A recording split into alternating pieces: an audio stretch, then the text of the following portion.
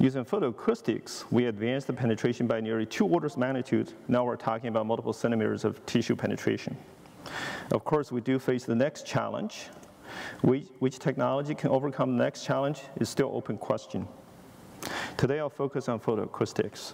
In photoacoustic CT, we start with a broad laser beam such that the energy per area is within the safety limit. We do use a very short laser pulse to generate very broadband photoacoustic signals. When light is absorbed, it generates very rapid heating. Every millidegree gives you 800 pascals of pressure, which is detectable already. But within the safety limit, you can generate hundreds of milledegrees. Therefore, you have a good signal-to-noise ratio to work with.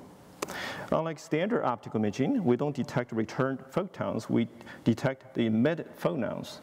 Because ultrasound scattering is orders of magnitude weaker than optical scattering, we can form a very sharp image by using the waves. Therefore, we combine optical contrast with ultrasonic resolution in a single modality. We do have to use math to form an image, which is why we're talking here at ICCP.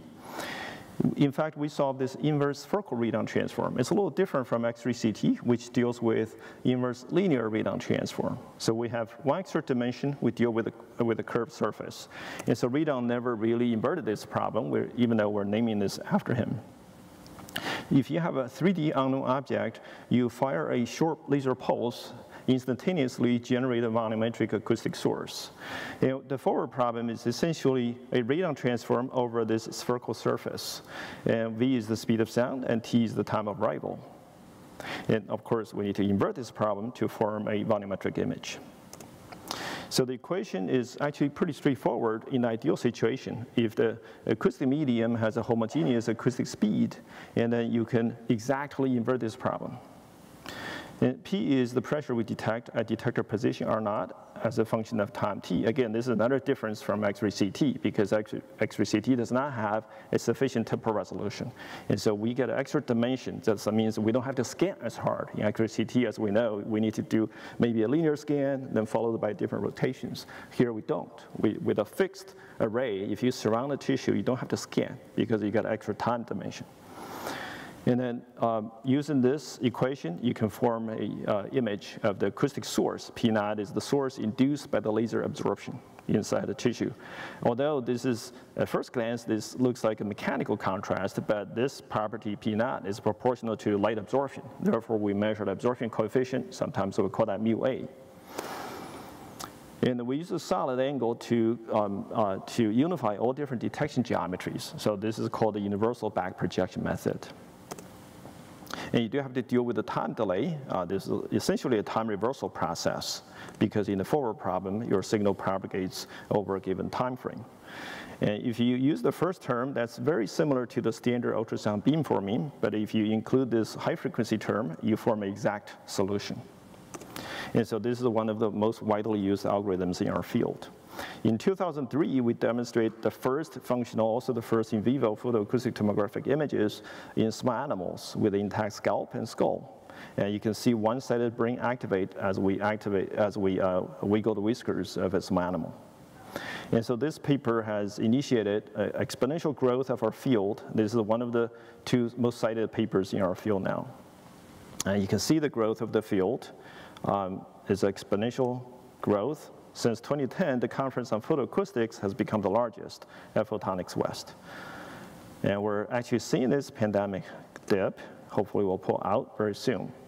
And now the field publishes over 1,000 peer-reviewed papers per year. And so it's a very robust field. And the technology has been commercialized by more than 20 companies. And in fact, one of the companies has received FDA approval for a human breast imaging. In 2017, we finally built what I call a dream machine at the time. And so for the 03 work, we used a single element transducer that took about 20 minutes to acquire image. And now with a single shot, within tens of microseconds, we can acquire image. So it's many orders of magnitude faster now. So for truncal imaging, we start with the laser beam, use a conical lens to form a hollow cone beam to optimal light delivery with a minimal energy loss. And we use a 4-ring transducer to form a full view. We call that a panoramic view for 2D imaging. And then we follow the Nyquist sampling criterion to minimize any subsampling artifact or aliasing artifact. We use preamplifiers to maximize the signal-to-noise ratio. We use 1-to-1 data acquisition, so we use 512 channels of data acquisition for a single shot imaging. The data acquisition time is limited by the acoustic transit time across the field, which is tens of microseconds for a small animal. We use a computer to form an image and present an image. And here's a close-up. You got this hollow cone beam, and you got ultrasonic focus for elevational resolution. Then you have inverse read-on transform for XY resolution. And we can reconfigure the system easily for brain imaging. Here we use a diffuser to form a solid cone beam for maximum light delivery, and the rest of the system is very much the same. I'll just show you one movie where we can scan along the trunk of this small animal for whole body imaging. And you can see detailed structures without injecting any exogenous contrast agent. Here's a close-up showing different organs. And we can repeat the laser for different frames. So here the laser rep rate is 50 hertz. That's why you're seeing 50 hertz frame rate. But if you fire the lasers at a higher rate, then you can image it faster as well. So this technology has been licensed to a company. They are actually producing better images than our original version, as you can see right here. And you can also introduce exogenous contrast, and by tuning the laser wavelength, you can see the exogenous contrast as well. So of course, we decided to scale up the system for human breast imaging. So all we have to do is to adjust the ultrasound frequency properly so we can provide deeper penetration. And of course, the diameter of the system has to be bigger to accommodate most breasts. And so this 22 centimeter diameter system allows us to accommodate more than 95% of the human breast. And you can slightly deform it without causing any pain to less than 4 centimeters in thickness. And photoacoustics is multi-scale, and this is a plot of imaging depth versus spatial resolution. This dashed line connects all the different realizations of photoacoustics, and so the system I just shown works around this corner. It provides multiple centimeters penetration, hundreds of microns resolution. And this is one of the images acquired from a healthy volunteer. And that's the nipple region. With a single shot, within 150 microseconds, you can get a 2D cross-sectional image, and we can scan the entire breast within a single breath hold to minimize any breathing-induced artifacts. The smallest vessel diameter we can image is about 1/4 millimeter, and we can penetrate roughly 4 centimeters, as shown by different cross-sectional images. And this is an example where we can see a tumor, which is a radiographically dense breast. X-ray actually missed the tumor, but we can see the tumor beautifully because of angiogenesis. You can see this dense collection of blood vessels, and later on we can compute the vessel density, and that confirms this density difference as well. Because we can image so fast, we can track the changes that allows us to figure out the stiffness of the tumor. You can see this tumor region is stiffer than the surrounding normal tissue. And this is a very recent image, it's unpublished yet. So we compare our imaging modality with the FDA-approved version. And this is a handheld probe. It doesn't really show you much detail. And our image shows greater details of the blood vessels. And so this should beat the FDA-approved system in terms of the sensitivity and hopefully specificity as well. And we also compare with the standard MRI, which requires gadolinium exogenous contrast agent injection. As we know, that's a heavy metal type of contrast agent. It has some side effect. And we don't inject any contrast agent. You can see that we can match some of the vessels we image. We can see additional vessels. The prime numbers indicate additional vessels. We see all of those vessels are feeding this tumor, and this is a known hallmark of cancer because cancers grow so fast, they require a lot of nutrients, so you have to grow a lot of vessels to feed that tumor. And we also decided to change the system to provide isotropic resolution in 3D and go for human imaging. So this system was doubled for brain and breast imaging. And so I'll skip some of the details, but this has more channels. And you can see this beautiful 3D image of a breast and see detailed blood vessel structures. And then we moved on to human brain imaging. We started with patients with hemicraniectomy, so their skull bone was temporarily removed. You can see here, as we asked the subject to tap fingers, the brain was activated. You will see this activation shown right here. You see this red dot right here, and that's brain activation. So we're detecting functional changes very similar to functional MRI. Here we present results from subject 1, 7T MRI on the left, functional pact on the right. Individual functions are flashed in, starting with finger tapping, lip puckering, tongue tapping, passive listening, and silent word generation. Vessels for co-registration are then labeled 1 through 4, vessel 1 and 2 being superficial temporal artery, 3 and 4 being cortical arteries. The images are overlaid, and then individual functions are flashed in, starting with finger tapping, lip puckering,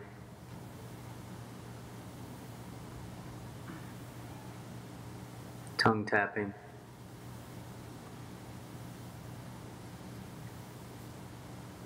passive listening,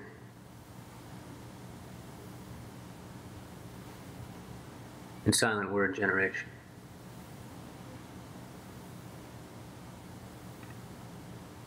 The vessels are again pointed out individually, vessel 1 and 2 being branches of the superficial temporal artery, 3 and 4 being cortical vessels. The lateral perturbations allow for visual spatial appreciation of the co-registration. The images are then separated, and native T1 masks are faded in. Again, 7T MRI on the left, functional pact on the right. Individual functions are then flashed in, starting with finger tapping, axial, and coronal images through the area of interest are introduced below. Next, lip puckering, tongue tapping,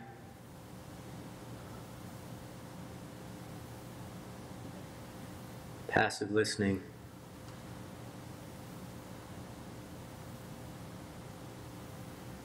and silent word generation.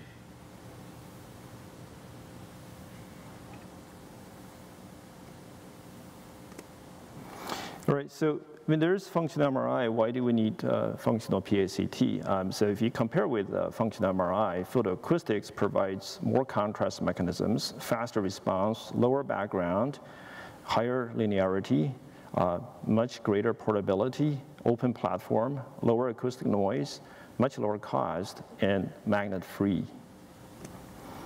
So, of course, photoacoustics is multi-scale, so we can scale the system for microscopic imaging. Here is a demonstration of in vivo imaging in a real-life patient, a single circulating tumor cell, where we start with melanoma circulating tumor cells. Within the field of view, you can see this dot, bright dot. By tuning the laser wavelength, melanin becomes much higher absorbing than even the rest of the blood, so they just jump out. And in this particular case, you can see a doublet flowing across the field of view, and we can capture that multiple times at our current frame rate. So you can imagine all sorts of applications. The other application is pathology. The standard pathology for a lot of applications are not good enough for intraoperative application. For example, for breast tissue, it's fatty, so frozen sectioning may not work so well. It's hard to freeze fatty tissue. And so as a result, a lot of patients have to come back for a second surgery because the first time we do not remove all the cancer cells. Using photoacoustics, we can provide label-free imaging, even for bone tissue, which requires up to 7 days to complete. At least 1 day. And so using our technique, we can do it within minutes. So this provides opportunity for intraoperative diagnosis where you can cut the bone tissue. And in fact, for bone, because bone is so hard to grow, it's very important to preserve healthy bone tissue. The standard practice right now requires a 2-centimeter margin. We can shrink that margin by a factor of 10 to 2 millimeters. You can see how much bone tissue we can save. So what we did was we tuned the laser wavelength such that DNA and RNA becomes absorbing, so we achieve HE equivalent imaging. And to close, let me thank Caltech for building me a dream lab, and this is one of the floors of our lab. In fact, we're going to have lab tours. Peng Wang, Peng, are you here? Would you stand up so people can recognize you? So Peng is going to organize lab tours for our lab. So during the coffee break, would you come to the front so people can easily find you? And so if you're interested in a lab tour, please talk to Peng. We can accommodate maybe during the lunch break or at the end of the day as well, after 5:30 when the meeting closes. So thank you very much.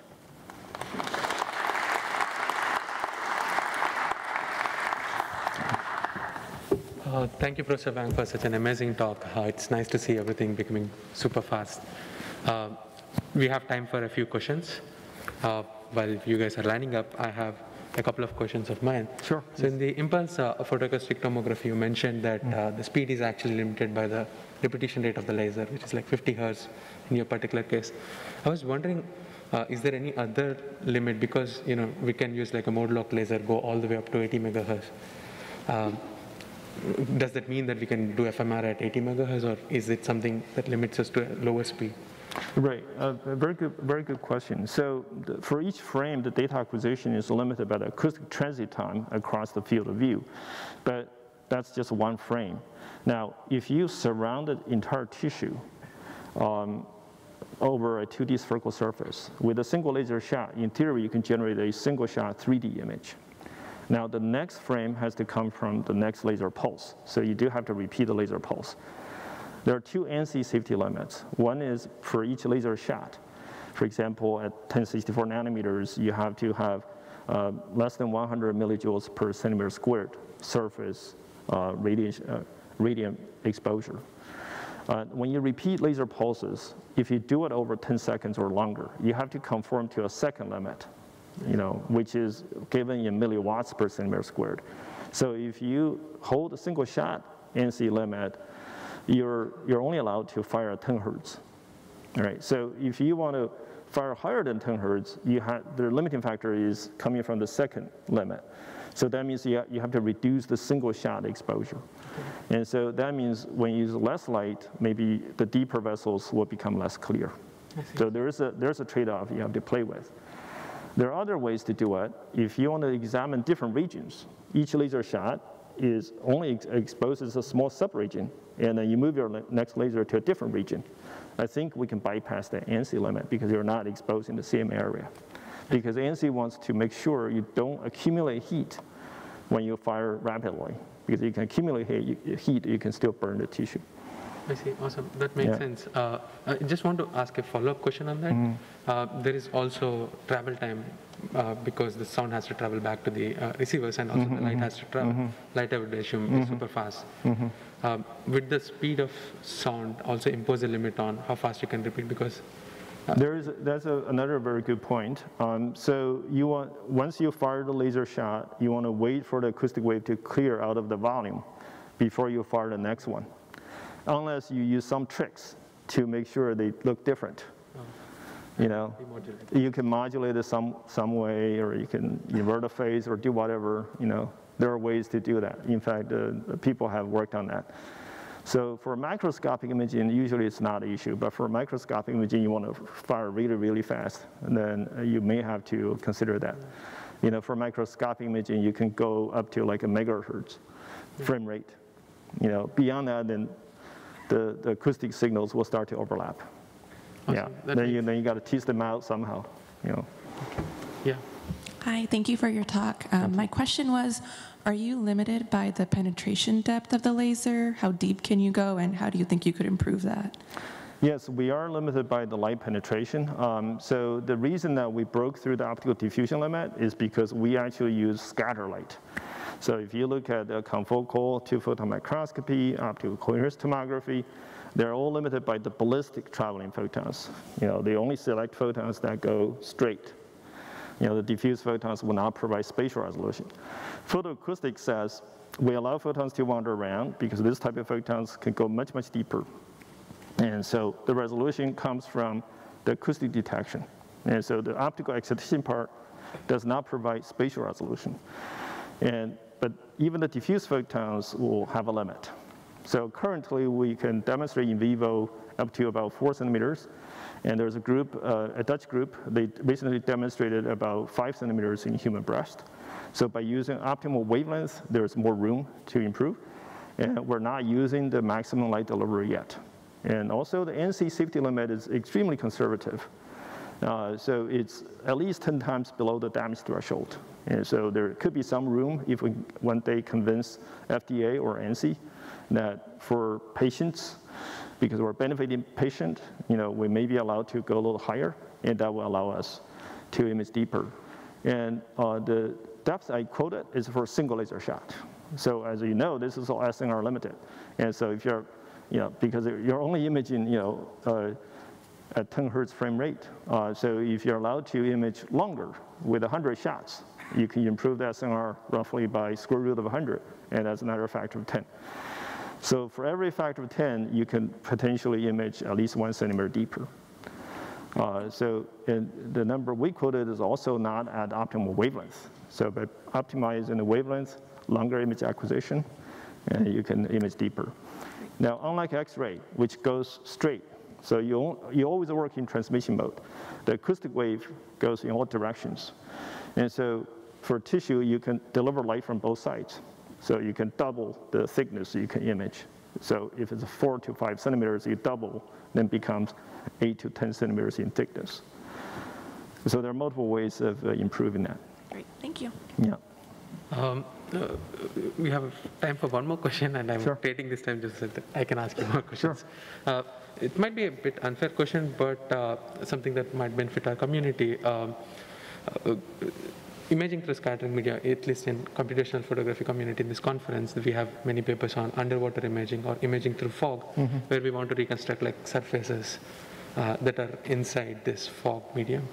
I want to hear your thoughts on how probably photoacoustic effect can be used to image these kind of things. Yeah, like I said, it's a bit unfair because you're doing volumetric imaging, but I was asking about surfaces which are inside the scattering medium.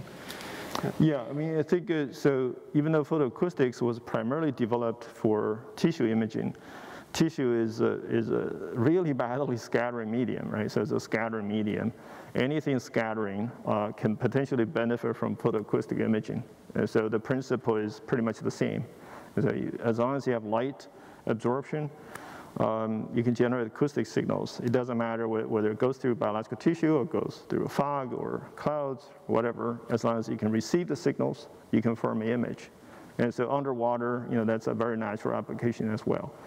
You might be able to detect leaking oil that has no sonar contrast, right? But it has tremendous, optical contrast. It just, while we're here, another way to extend the optical regime is to go to microwave or, where you can provide much deeper penetration. So if there are other EM contrast, you can also use the same principle. So amazing. I think we have one more question. Thanks for the talk and also the success for these technologies for the bioimaging. And in aerospace, for the composite manufacturing, there's a laser ultrasound. So I'm curious, for your setup, can they just be used directly for the composite detection to detect the delaminations issues? I think so. Photoacoustics actually started, for quite some time. The field started for mostly 2D imaging, surface imaging or subsurface imaging, but not for full 3D. That's why the algorithm was developed primarily for biological tissue once we have 3D penetration. So they can potentially modify their system for this type of imaging. Even though they didn't plan to do that to begin with. It is entirely possible. Yeah. My question is that this technology is so good, and why for laser ultrasound has not been as successful as for using in the aerospace those composites detection? Right. One is the spatial diversity. So we use a lot of elements. We use hundreds of detector positions or hundreds of detectors. For 3D imaging, we're using thousands, even tens of thousands virtual detector positions to form a sharp image. The other is the image reconstruction method I mentioned. So you do have to reconstruct it to form a sharp image. The inverse spherical radon transform is one way. And another important aspect to this community is we require more sophisticated computation. And we started with hemicraniectomy patients, and we're obviously moving on to imaging through intact skull. So the skull is acoustically heterogeneous relative to the rest of the soft tissue. And we have to take that into account. We have to deaberrate, because the skull is going to cause wavefront aberration. We need to deaberrate to sharpen the image. And so there's a lot of computing going on. Okay, thank you. Sorry, we are out of time. So let us thank once again Professor Lihong Wang for such an amazing talk. Thank you. Thank you so much.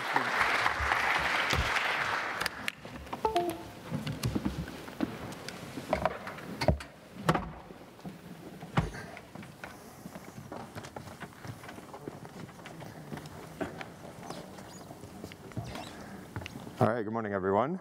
My name is Nick, and it's my pleasure to introduce our first speaker, first paper session of the day, session 5. We're going to have 4 really interesting talks, ranging from microscopy to style transfer to using ultrasound to form lenses. So our first presentation is going to be computational imaging using ultrasonically sculpted virtual waveguides. Speaker is Hossein Baktash, so go ahead and take it away. Thank you for the introduction. Hello everyone, my name is Hossein Baktash and I'm from Carnegie Mellon University. And today I'll be talking about how we used ultrasonically sculpted virtual waveguides to do computational imaging. So first I'll start by explaining how we use these kind of waveguides.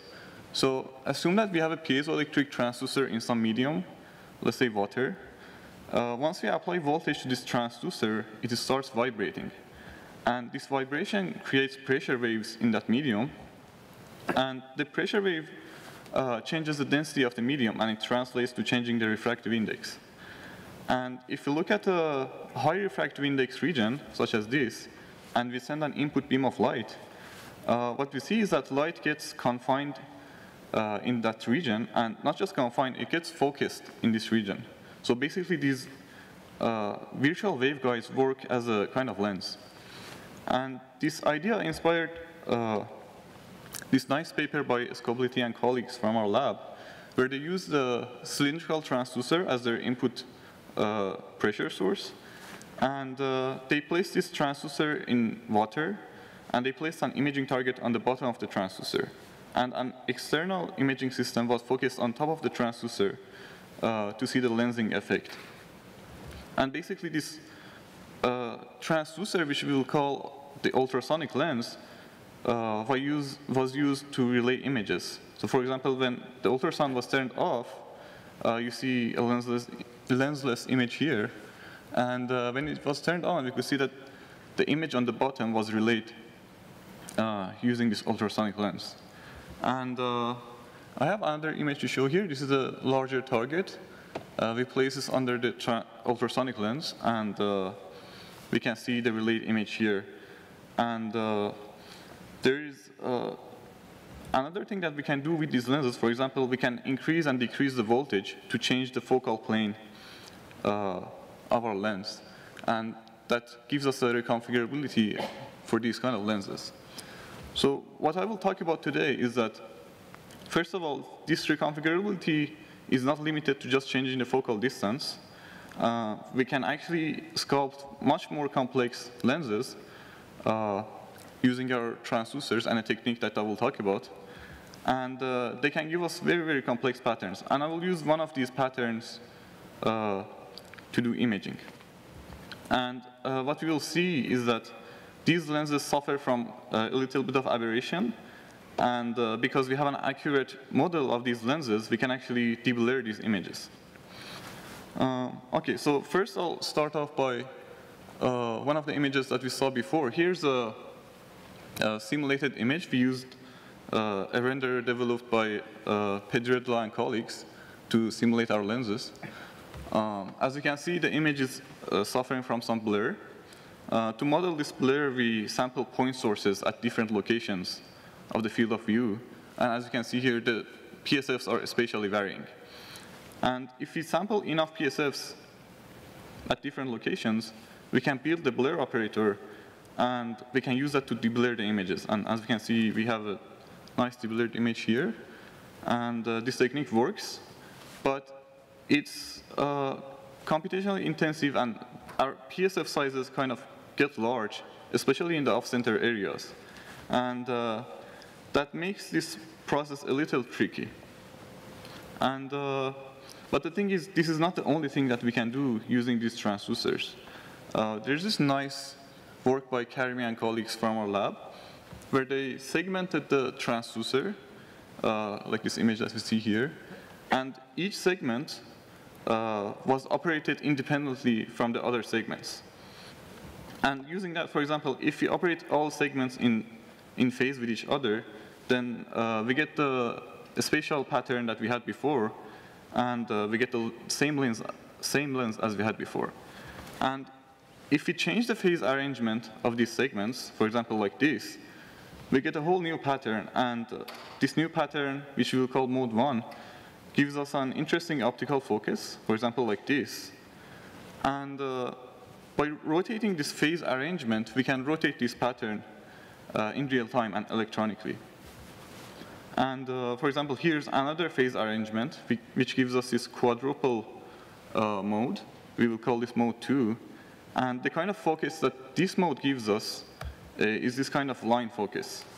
And we will see why this line focus is interesting later. And again, we can rotate this pattern, again, by rotating the phase arrangement. And this can be done really fast and in real time. And as you notice here, we can only rotate it by 45 degrees using this 8-segment transducer. If you have more segments, which can be done easily, then we can make the rotation done much smoother. And there are more patterns possible, for example, something like this, even with our 8-segment transducer, but we will not get into that. And again, the cool thing about these patterns is that we can reconfigure them in real time. So we are particularly interested in this mode 2 pattern because it gives us a line focus, and it would probably give us a line integral of some imaging target. So we can go on and place our target underneath this ultrasonic lens. If we have a look at a larger field of view, we see an image like this forming, which kind of looks like the image has been stretched in one direction. And if you have a closer look, we can see that actually these lines have preserved some of the texture of the input target. And so if this is taking a line integral for us, then we can go on and do radon transform with this type of lens. So as you can see here we rotate the target and take mode 2 measurements at the same time. And I'm also showing the true radon image on top. As we can see, the mode 2 measurements almost match the true radon image. And to assert that, we can simply do inverse radon transform on this mode 2 image, on these mode 2 measurements. And we can see a nice reconstruction of the image that we had. So this shows that our ultrasonic lens in mode 2 takes line integrals of the target. So let's have a look at the PSFs that mode 2 provide for us. As we expect, the PSFs don't change when we move them vertically, but they change when we move them horizontally. And the image that we saw in the earlier slide was slightly blurry, and probably the cause is that our line integrator is blurry in one, and it can only be blurry in one direction. And that's all right, because we can deblur this very easily. For example, here's the set of measurements that we had from before and the reconstructed image. Using the PSFs that I showed in the previous slide, we can build the blur operator, and we can deblur these mode 2 measurements in our radon image. And we can get a sharper radon image. And once we do inverse radon on this sharper image, we get a better reconstruction with higher SNR. And the cool thing here is that this deblurring process can be done much faster than what we had in mode 0, because our blur here is only one-dimensional, and no matter how wide our kernels are, and regardless of the fact that they are spatially varying, we can do this deblurring process very efficiently. And so we went on and implemented this in our real setup. We placed a transducer array in water, and you see the red wires coming out, which is, each wire is used to control each of the segments. And we use an external imaging system to see the image that is formed by our ultrasonic lens. On the bottom of the transducer, we placed our imaging target, and we place it on a rotation stage to rotate it mechanically. But as we saw before, we can do this rotation electronically if we have a transducer with a decent number of segments. So using this setup, we collected a set of measurements. Here's a real target, and here are the measurements of our Mode 2 setup. And after deblurring and reconstructing the image, we get images like this. Here's another target. This is a mouse brain slice. And here are some other targets. So this is great, and it works very well in experiments and in simulations. And we can have a little comparison of Mode 0 and Mode 2. Well, first of all, Mode 2 is much more computationally efficient, and in most cases, Mode 2 outperforms Mode 0 in terms of SNR. And beyond that, in noisy conditions, Mode 2 outperforms Mode 0. For example, here's a reconstruction of Mode 0 and Mode 2 in low noise levels, and in higher noise levels, we can see that Mode 0 degrades, while Mode 2 gives us a decent image. And so with that, I would like to encourage everyone to think about these kind of lenses. They give us a rich design to implement different operators, like the one we saw with Mode 2. And we can go beyond that, and we can make much, much more complex lenses. I talked about electronically changing the patterns, and which is really fast. But for example, here is a pattern which is a transient, basically. I'm not changing anything. And by selecting the correct frequency, the pattern changes by itself over time. And I would encourage everyone to think about the possible applications in imaging and even beyond imaging. And with that, I would like to thank my colleagues and supporters, and thank you for listening.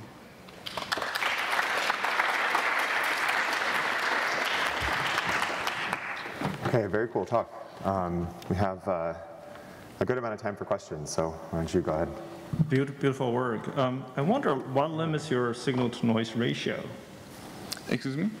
Your SNR you showed is up to, like, I don't know, less than 10, right? So what would you do to improve the signal-to-noise ratio, SNR? So we used L2 priors to reconstruct the images. We can use other priors like TV priors, and that kind of improves the SNR. And also, we can always have more angles in Mode 2, especially to have a better reconstruction. And also, for example, in Mode 0,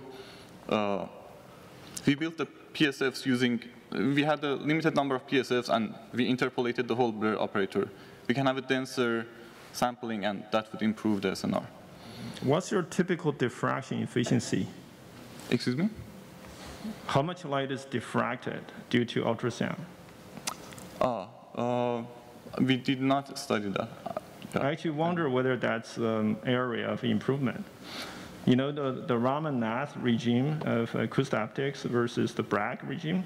The Bragg regime can have extremely high efficiency because they simply use a thicker acoustic lens, so to speak. Right? It's basically a phase grating. I see. Right. Yeah, that sounds interesting, but I don't know. Thank you. Thank you. What limits you to only being able to achieve 45-degree shifts? Are you only using integer values for the phase difference? Yeah, that's a good question. So there are a couple of things that we can do to accommodate for that limitation. For example, instead of that kind of integer reassignment, we can slightly change the phase. For example, we use 0 and 180 degrees in different elements. If you slightly change the phase, then you get a slight tilt in the line, and that can give you a higher kind of angular resolution. So can you achieve continuous rotation in that manner? Yes. Thanks. Yeah. Hey, great talk. So mode 2 is kind of like a little line integral scan. You show that you sort of radon transform it back into an image. Can you imagine that if you had like a, I don't know, like a 32-bit transducer array, if you just had hundreds of those things, could you start doing something like you take a mode 3 scan and a mode 17 and a mode 176, and then you start trying to fuse all of these different sort of, I guess, wacky line integrals together into one big super resolved thing? Oh yeah. That's a great idea. That's something that we have explored. We didn't do that in this paper, but that's a great idea. For example, here a set of mode 1 PSFs. They give us a totally different type of PSFs, and we have explored that combining these with, for example, mode 0 gives us a much better SNR and much better reconstruction. So the more modes that you have, the more kind of measurements that you have. You can combine all of these because we have accurate models, and yeah, that's a good idea. That's exactly right. Cool, awesome. Can't wait to see that. Okay, unfortunately, Nirja, sorry, we have to move on to the next speaker. So let's thank the speaker one last time. It was a great talk.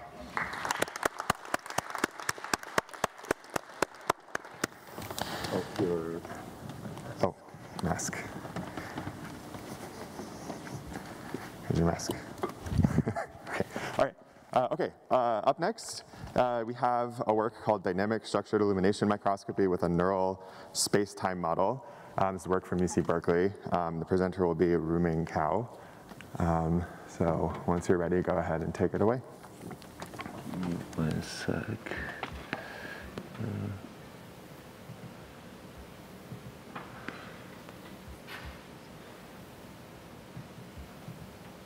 All right, yeah, thanks for the introduction. My name is Ruiming Cao. I'm a graduate student from Professor Laura Waller's group at UC Berkeley. So I'll present our work doing structured illumination microscopy for dynamic sample super resolution using a neural space-time model. So I'll start with an introduction of diffraction limited resolution. The spatial resolution of any optical system is limited by the light diffraction, and the resolution is determined by the wavelengths of the light and the numerical aperture NA of the optical system. As shown in this example, a high-resolution sample is blurred after passing through the diffraction-limited system. And if we sync the sample in the Fourier space, as illustrated here by those 3 signals, the signal will be low-pass filtered, and only the low-frequency signal can be measured. And the structured illumination microscopy, or SIM, is a class of methods to see beyond the diffraction limit. The SIM uses pattern sinusoidal illumination to encode the high-frequency information into the Moyer patterns. And similarly, in the Fourier space, the sinusoidal illumination becomes 2 delta function peaks, and it convolves with the sample before going into the low-pass filter. And the convolution shifts the spatial frequency of the sample and enabling the observation beyond the diffraction limit. And by combining the multiple diffraction limited measurements, we can observe a super resolved image. And the bandwidth of the sinusoidal SIM combines the objectives and the illuminations NA, and usually evolves 2 times super resolution than the diffraction limit. And although the SIM is most commonly with sinusoidal illumination, it can also be implemented using the random speckle illumination. We call it a speckle SIM. And the speckle illumination is obtained by a plane wave passing through a random phase object, like a diffuser. And the speckle SIM also modulates the high frequency info into low frequency observations. And in Fourier space, the speckle illumination becomes some random kernel bounded by the NA of the speckle. And during the forward process, the object is convolved with the speckle before going into the low pass filter. And we also have to collect multiple raw images to recover a super resolved reconstruction. And the spatial bandwidth of the speckle SIM is also around 2 times of the diffraction limit. And as hinted earlier, both methods require taking multiple raw images using different pattern illumination to get the diversified measurements for well-posed super resolution reconstruction. And the sinusoidal scene varies the illumination by either rotating the diffraction grating or using a spatial light modulator. And then the speckle scene is even simpler in its illumination setup. We can either rotate or laterally shift the diffuser to generate a new speckle. Because of their multi-shot nature, SIM trades off some temporal resolution for a higher spatial resolution, and making it kind of unsuitable for dynamic samples. And the previous SIM methods update the pattern illumination all the time so that we don't just measure the same thing at different exposure times. However, if we consider that the sample itself is also moving, we can get diversified measurement even when the illumination is fixed. And in the example shown here, we use the illumination, fixed illumination to image the dynamic scene with an object moving around. And as the object moves, we can see changes in the acquired images. And here, our method called speckle float scene aims to super resolve each frame of the dynamic scene from the acquired raw images. And the fixed speckle illumination has two hidden benefits. First is that it makes our experimental setup very simple, without using any moving parts or a spatial light modulator. And the second is that the previous speckle scene studies always consider the speckle to be somewhat random, and very little knowledge can be really assumed for the speckle illumination as a result, making the speckle scene data inefficient compared with the regular sinusoidal scene. And as we fix the speckle here, we can now pre-calibrate for the speckle illumination, and we can learn the structured illumination patterns before the actual imaging, like we always do in the sinusoidal scene. And then the reconstruction can also be more data efficient. And even with the full knowledge of the speckle, this is still not enough to recover the whole dynamic super resolved scene. This is because for each frame, the acquired image bandwidth is still 2 times smaller than the super resolved resolution bandwidth we try to get.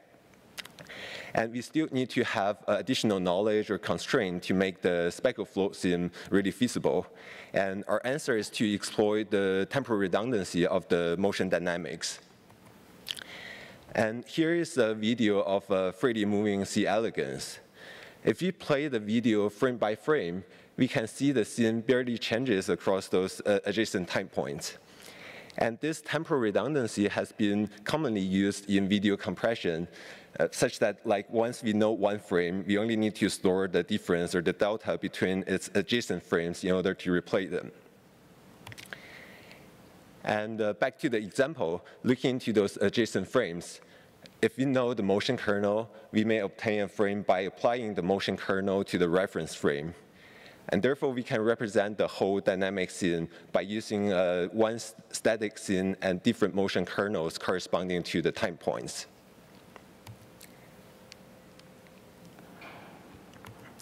And in practice, we use the so-called coordinate-based neural network, or coordinate-based multi-layer perceptron, MLP, to store the motion kernels. Coordinate MLP is a compressive representation to exploit the temporal redundancy. And for an arbitrary pixel of the scene at the given time point, we can write out its space-time coordinate. And then we feed this coordinate into the motion MLP, which will estimate its XY displacement. And we repeat this process on all pixels at the time point, and we will get an estimated motion kernel for the whole scene. And since this motion estimation is at the pixel level, it will be able to represent arbitrary deformable motion. And once we have the motion kernel estimated from the motion MLP, we will have another MLP, we call it scene MLP, to reproduce the reference super resolved scene from the input spatial coordinate. The scene MLP is independent to time, and we get the motion counted spatial coordinate from the motion MLP and feed it into the scene MLP to retrieve the frame of the dynamic scene.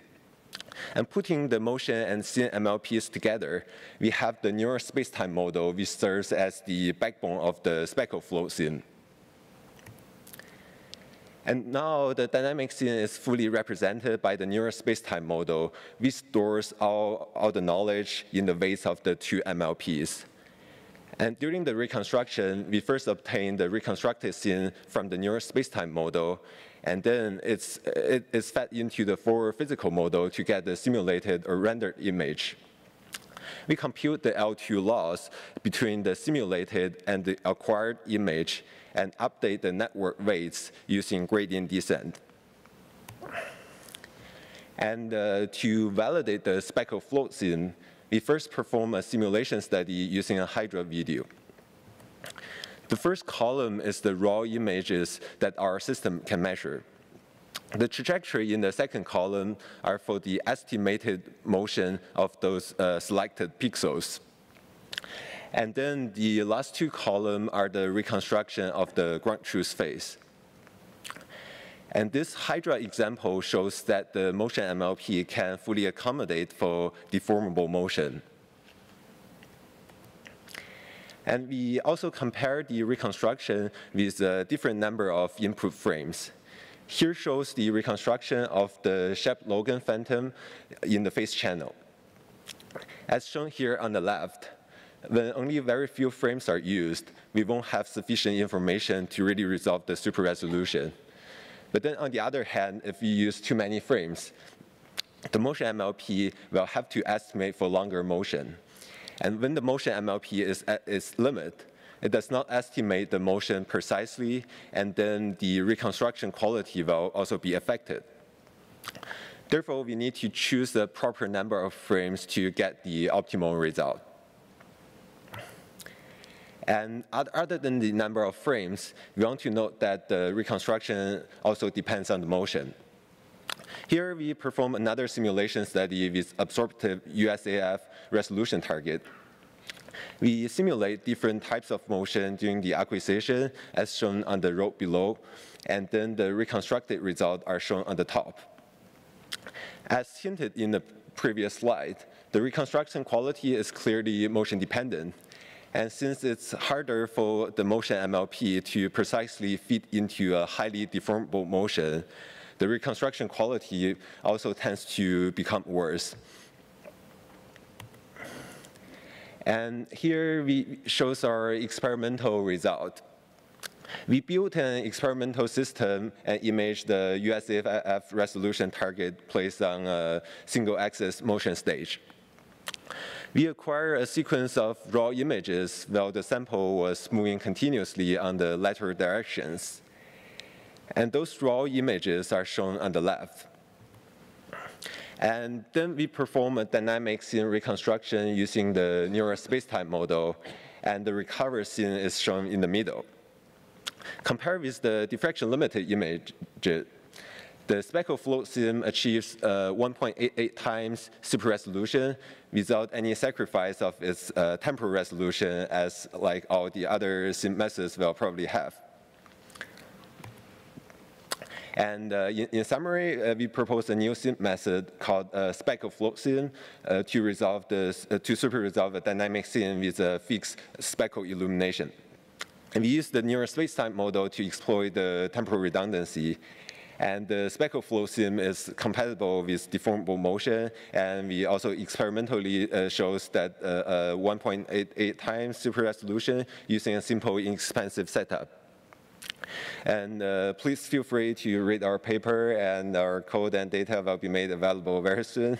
And thank you for listening.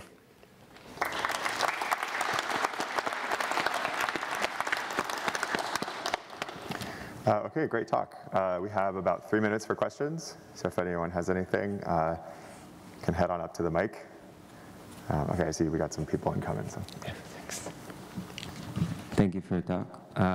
Do you enforce any smoothness or prior on the output motion vector field? So I would say the network itself, like the MLP itself, is the prior, and we haven't enforced any other explicit prior on the loss function or so. Right, so if you look at the vector field, it doesn't necessarily have to be changing in a smooth way. Yeah, that is correct. It's really implicitly enforced. Okay, thank you. Sure. Hi, great work. It's a very similar question, actually. So you don't enforce any loss function on the output of the motion MLP. It just like naturally learns this decoupling of motion and scene into these two networks? Yeah, that's a good question. So we don't enforce any, the loss function is just the L2 loss. And in the experimental data, we also like have a so-called high frequency loss to rule off those reconstruction outside beyond the theoretical limit, just for the denoising purpose. But in the simulation, we don't enforce any like explicit loss function on the on the motion or so. So it's just a L2 loss on the measurements. Cool, thanks. Sure.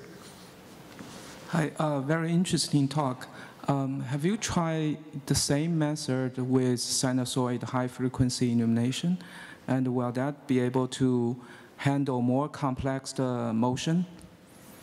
Yeah, thanks for the question. So we haven't practiced this, we haven't tried this method on the sinusoidal illumination, but the intuition of using speckle illumination is that so that we don't need to vary the illumination all the time. So if using the sinusoidal illumination, I guess we'll still need to vary the illumination so that we can measure all the frequency space. Okay, thank you. Here. Okay, we have time for one more quick question. Yeah. Have you tried this method without the speckle, just using simple aliased signals, for example, from a regular camera? No, we haven't. Do you think it can work in that case? You mean like just to use the motion prior, or the temper on the regular image. So we had like a separate study using that on the diffuser cam, which is like slightly closer to a regular camera, and yeah, it can like generate maybe like do the smoother reconstruction, but yeah, it's I don't know much about that actually. It's not my study. So. Okay, thank you. Okay, great. Let's thank the speaker one more time. Thank you, Ruiming. All right, our third talk for this session is going to be tensorial tomographic differential phase contrast microscopy. And the work's going to be presented by Shiqi Xu. Did I say that right? Okay, all right, so take it away, thanks. All right, so hello everyone. My name is Shiqi. So I'm a student in Computational Optics Lab from Duke University. So I'll be presenting our work on tensorial tomographic differential phase contrast microscopy.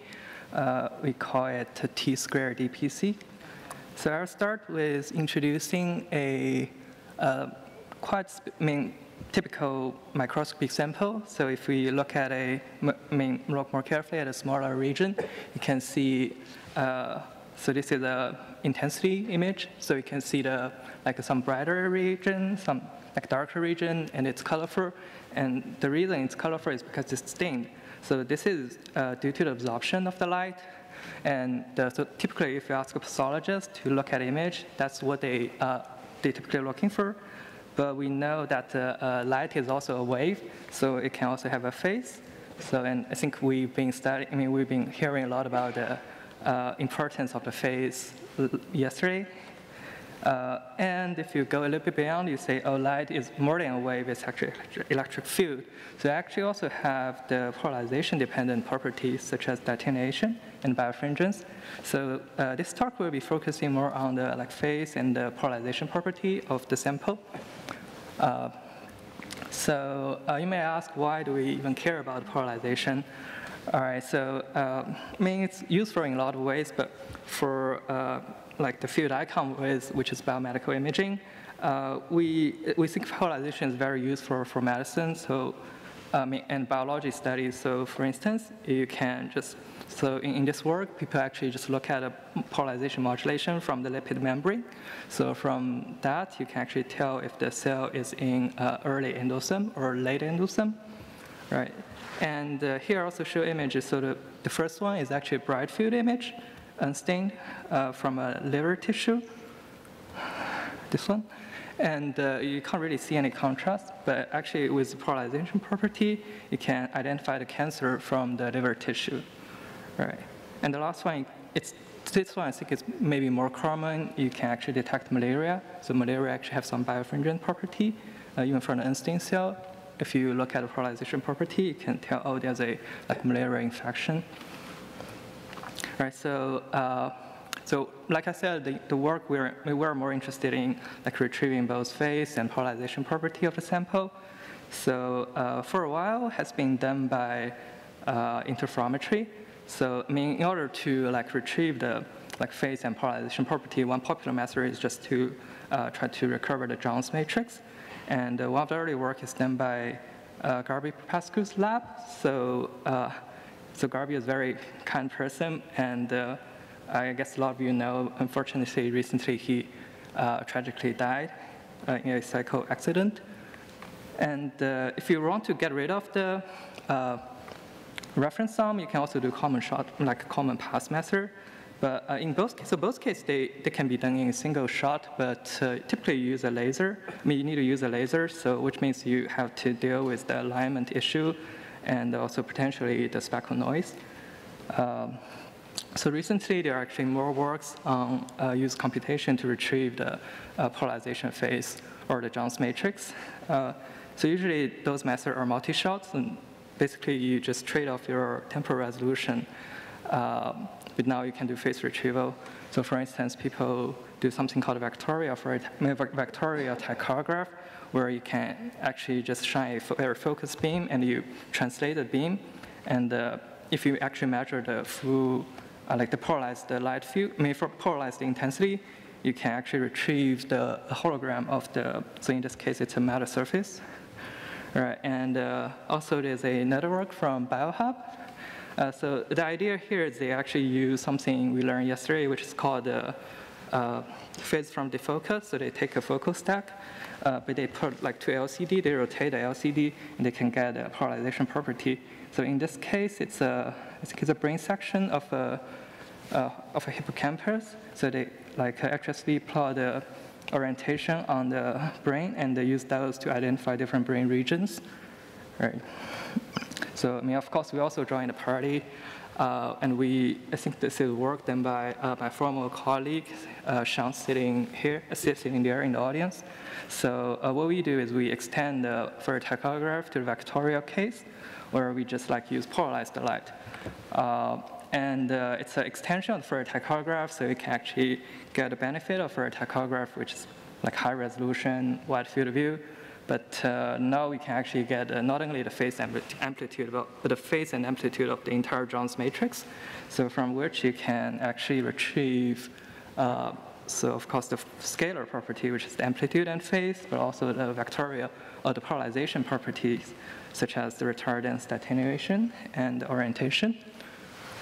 Right, and as we learned yesterday, because for a tachograph, this kind of data redundancy, you can actually you're actually able to recover the embedded aberration as well. And in the vectorial case, we can actually recover the Jones matrix of the pupil. So in this case, it's actually glass, a standard objective, so you don't see too many anisotropy.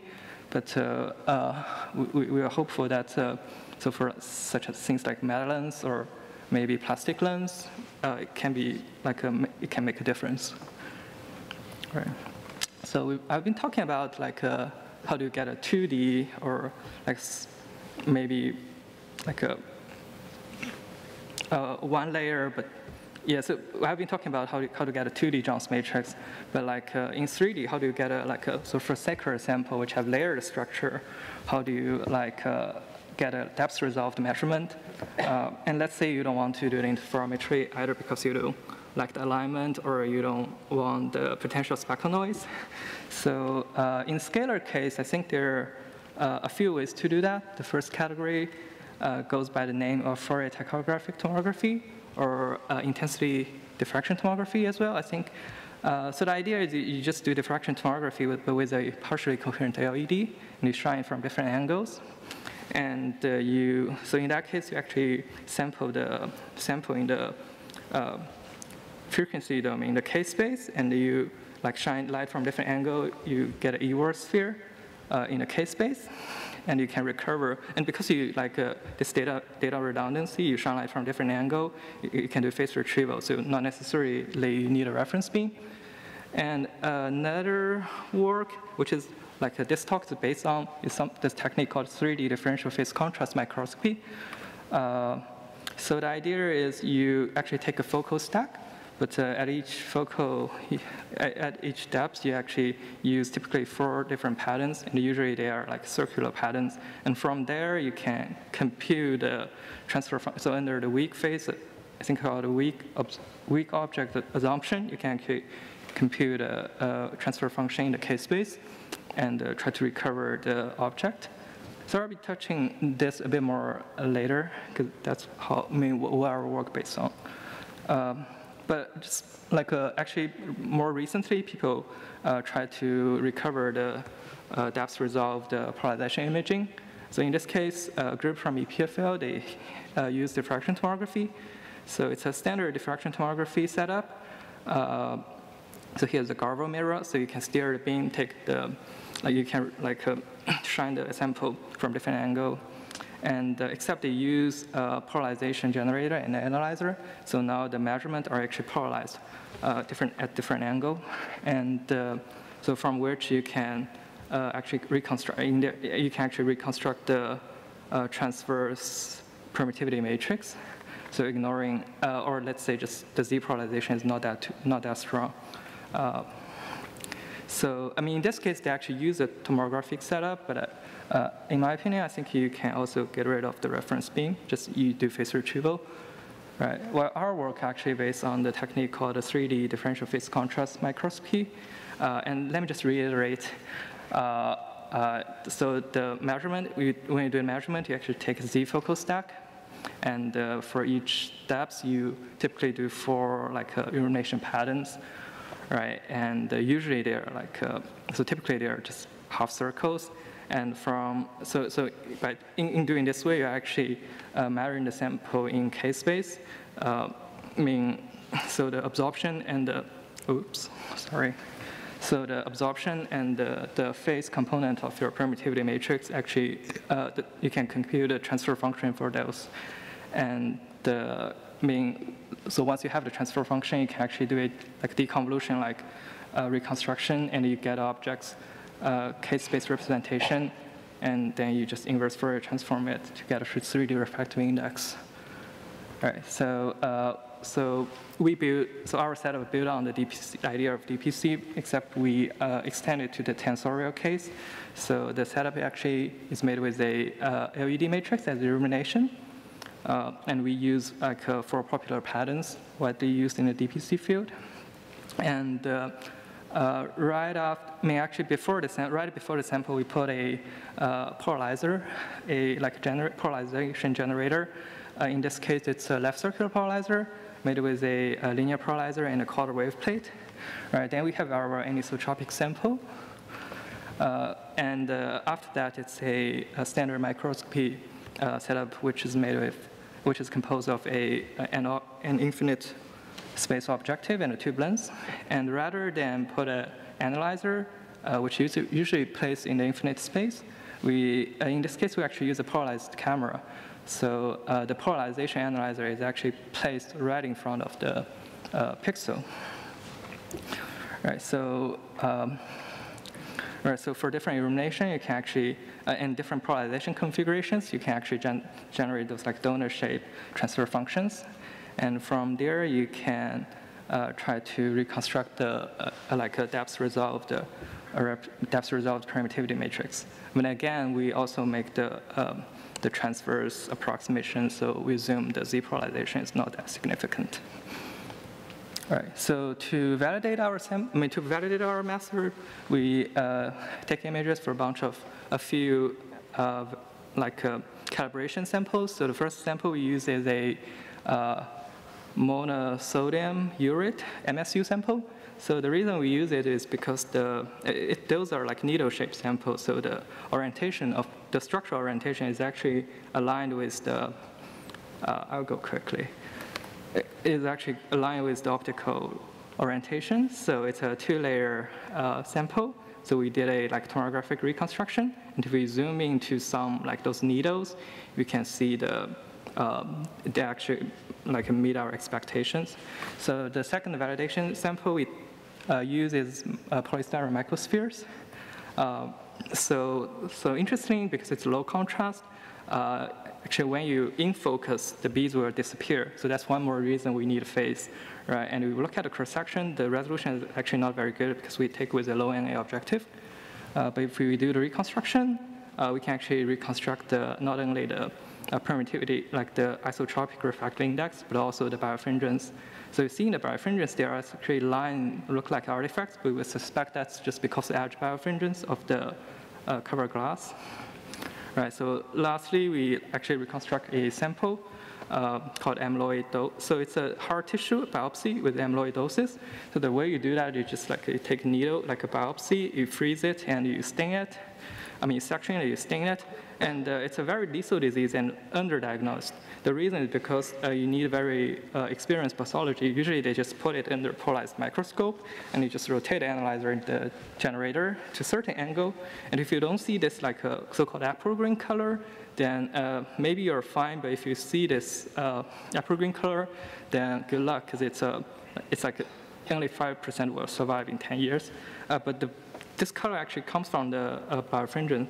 So if we do our reconstruction, we actually show that the birefringence reconstruction is correlated with the qualitative, pathological current gold standard. Right? And because we do the tomographic reconstruction, we can also just focus, digitally look at different slices.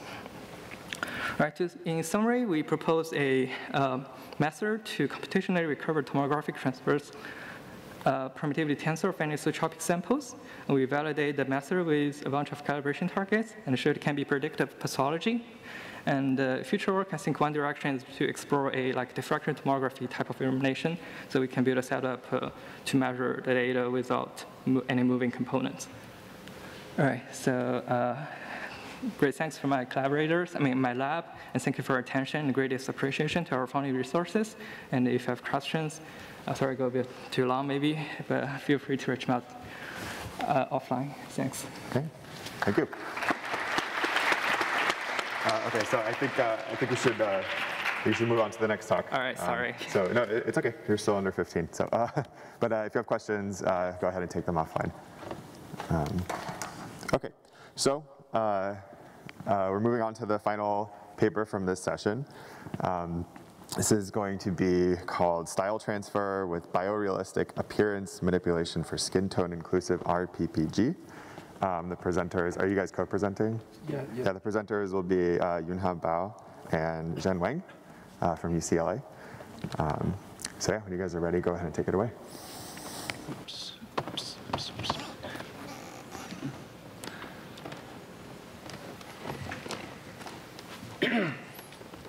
Okay, good morning, everyone. I'm Zhen Wang. I'm here to present our work together with my colleagues Li-Hao Ba, Dork Harenka, Dennis Bosker, and Professor Achyuta Kanembi. We are from UCLA in the Visual Machines group. So if you look at this title, I know it's a bit long and a bit mouthful. So let me just cross it out for now and tell you the tremendously important topic I'm going to introduce today, which is fairness in light transport. Okay, so how many of you in the audience have seen this image before? Okay, I saw a lot of them. But actually, this is not an image. This is a video, as you can see from this magnification. So what is happening here? So your heart is like a pump. Every time it pumps blood onto your face, there's going to be periodic, subtle, and invisible color change on your face. And on the right, here is a very beautiful magnification visualization using the technique from our very own program chair, Professor Bill Freeman's group in SIGGRAPH 2012. Okay, the first time we read this paper in our reading group at UCLA, we were wondering, how would this work for darker skin tones? So we did some digging. We did some Googling, and we dig deeper into this. So actually, the color change on the face is a medical technology called remote photoplastismography, or RPPG. So you have an input, a video sequence captured by a camera. And you can get the extracted physiological signals, the blood volume change, using either signal processing or deep learning nowadays. So the advantage of this method is that it's contactless, it's non-contact, and it's very low cost. So basically what you need is just a commodity camera, and I can give you your heart rate. Okay, so RPPG is a very important technique because it can detect vital signs from invisible color change on the face. But it also comes with challenges. So here are two videos from UCLA vital data set. So on the left, we have a subject of light skin tones. And on the right, we have a subject of darker skin tones. As you can see from the extracted RPPG wave and the detected heart rate from highlighting the gray box, you can see that the RPPG wave of light skin tones is a bit more regular than the one showing on the right. And also the heart rate accuracy is like better for light skin tone. So prior work has also identified this bias among different skin tones, for example, in Eva Novara's work. Okay, so there are a couple ways to solve this bias problem. For example, using other cues. If you look at my face, there's very subtle micromotion caused by the heartbeat. It's called BCG. But the performance is not clinically accurate. And also, there are image signal process solutions. As an example shown here from my colleague Pradyumna Chari, diverse RPPG, it's still not clinically accurate. It has like larger than 3 bits per minute mean absolute error. And also nowadays, there are machine learning methods. Two representative work here showing is FaceNet and deep face. It's good, it's accurate. It has smaller than 3 bits per minute mean absolute error, but it has 4 times larger error on dark skin tones than on light skin tones. So why machine learning methods are biased? So possible reasons include, first, the physics of light, and second, data set imbalance. And we're going to tackle the bias problem from the second perspective, which is the data set imbalance. Okay, so a direct solution is that can we just increase the amount of dark-skinned real subjects in the training phase? So it turns out that even given enough time and money, it's very difficult to collect real dark-skinned subjects, especially in the context of COVID-19. And in some countries, as shown in this skin tone world map, it's just simply not possible to collect a diverse real subject data set. Okay, so if it's very hard to collect a large-scale real data set, can we just generate some synthetic samples using existing style transfer methods? For example, we have an input facial data set of which we have many. Can we just use some cycle GAN method to style transfer the light skin tone subject to dark skin tone subject? And we can just do that for each frame of a video. But there's a problem. So you can see that the naively style transferred video, if you look at the extracted RPPG wave, and if you also look at the detected heart rate, it's like 30 beats per minute off. So the information about RPPG is not preserved using just naively style transferred method. Okay, how about we just add a new loss term?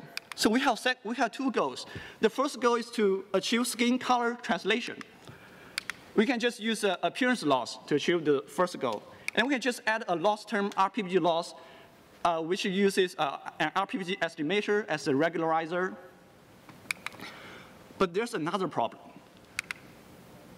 So here are 2 examples from the UCL vital data set. You can see that the estimated heart rate and the RPPG wave is far worse than the light skin tones on the left. So the problem is that the regularizer itself is biased. So in the following, my colleague Li-Hao is going to introduce our solution to this bias problem.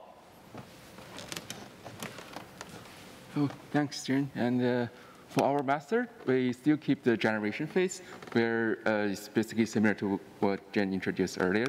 And then we introduce another stage called RPPG estimation stage, where in this stage, instead we freeze the generator and update the weights of estimator based on the synthetic samples. And these 2 stages are alternated during training, and will stop training when both models converge. Okay, so let's get a bit deeper into each stage. For the generation stage, we have two loss terms, appearance loss to control the appearance and RPPG loss to encourage the RPPG signal. For the appearance loss, we use a thresholded R1 loss. The intuition behind that is if the generated frame is close enough to the ground truth, we don't backpropagate the loss, don't add too much penalty, so that we have some extra space to incorporate the RPPG signal. And for the RPPG loss, we use the traditional negative Pearson correlation loss to measure the distance between the ground truth and the detected RPPG signal. And it should be noted that the generator is first pre-trained to reproduce the pseudo ground truth, just to make the training more stabilized.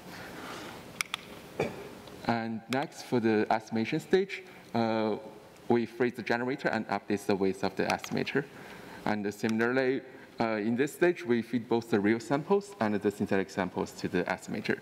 And we want to hope the estimator can preserve its performance on real samples, but it'll generalize gradually to adapt to the synthetic samples. And similarly, this estimator is also pre-trained to perform estimation on real samples, just to make the training converge a bit easier. Okay, let's see some results. And Jen has shared this naive translation results, and you can see that naive translation did not preserve the heart rate, and the frequency is a bit off. And for the proposed method, you can see that the frequency is correct, and also the heart rate is pretty accurate. So seems like it's working. And next, there are some more visualizations.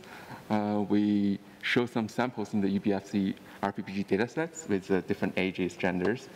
And you can see that for all these samples, the detected RPPG form for the synthetic and real subjects are quite overlapped. And also, if we project them into the frequency domain, the heart rate matches with each other. Okay, next, let's see some numbers. We performed the evaluation with 4 different matrices on the UBFC dataset. And for the heart rate, we use MAE, RMSE, and the Pearson correlation. And for the actual detected wave, we use the SNR metric.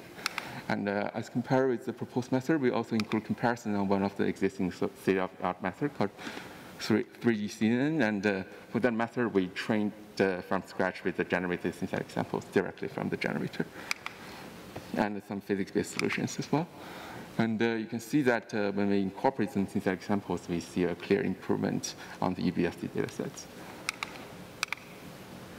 Okay, and it should be noted that these diverse samples also help with subjects with lighter skin tones. Even though this dataset dominated by white, you can still, light skin subjects, you can still see some improvement. And we have an ECCV paper following about to analyze this phenomenon.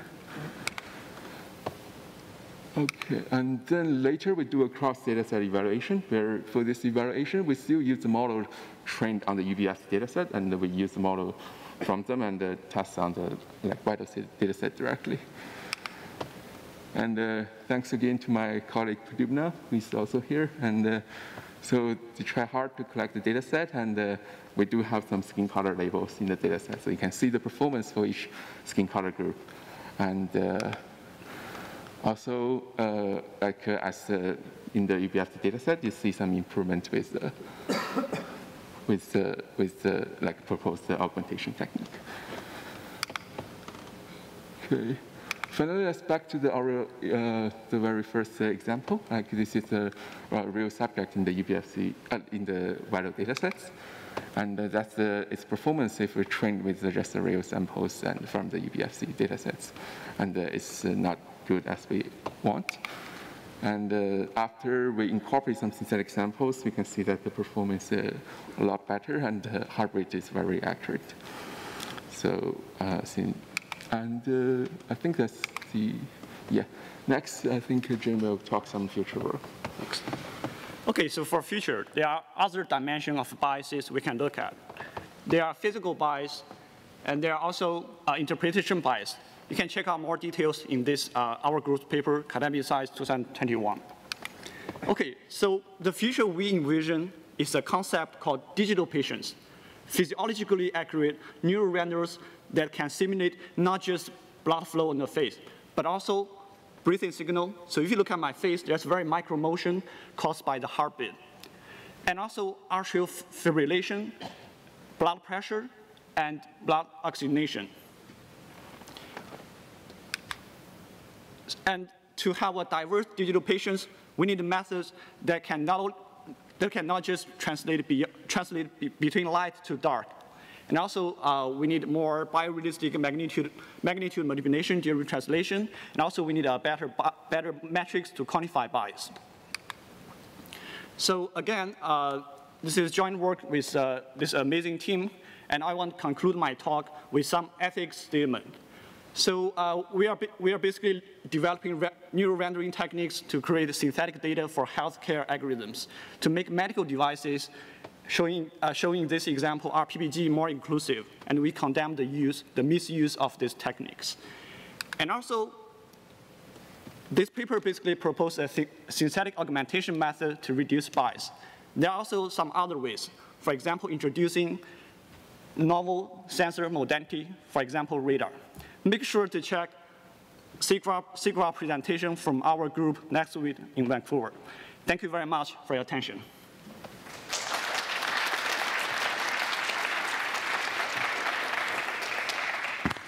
Okay, thank you. I think I lost my mic here. All right, we have time for a few questions. All right, Nirja. Hi, thank you for your talk. Can you go back to your results with the real patient, comparing the old method and your new method? I was just a little confused because I had trouble interpreting the ground truth difference between the two plots. Can you kind of like quantify how much better your method was? Sorry, I think you mean the performance. They are quantified by the matrices we showed earlier. Sorry, can you speak up? Sorry. For the performance, they are quantified by matrices we showed earlier. For heart rate, we use MAE, RMSE, and Pearson correlation. And for the wave, we use the signal-to-noise ratio. It's in the previous table. Yes, this table and this table. Is that okay? So this data set was with real patients with yeah. All the data set we tested are real patients. Okay. So these numbers are all for real subjects. Okay, thank you. Yeah, no problem.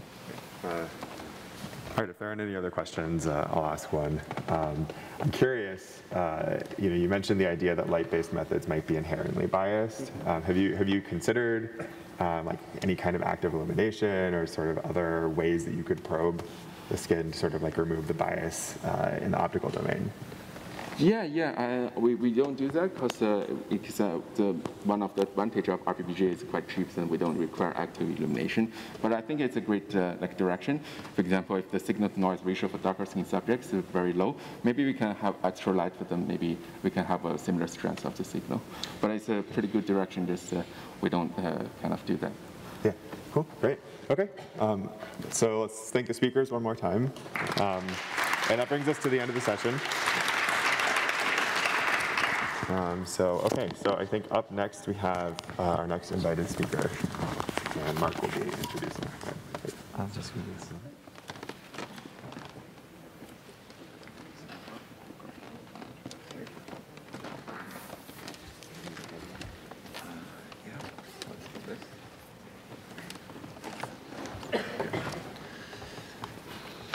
So tell me when it's working, then I'll do this. Go ahead. You can start.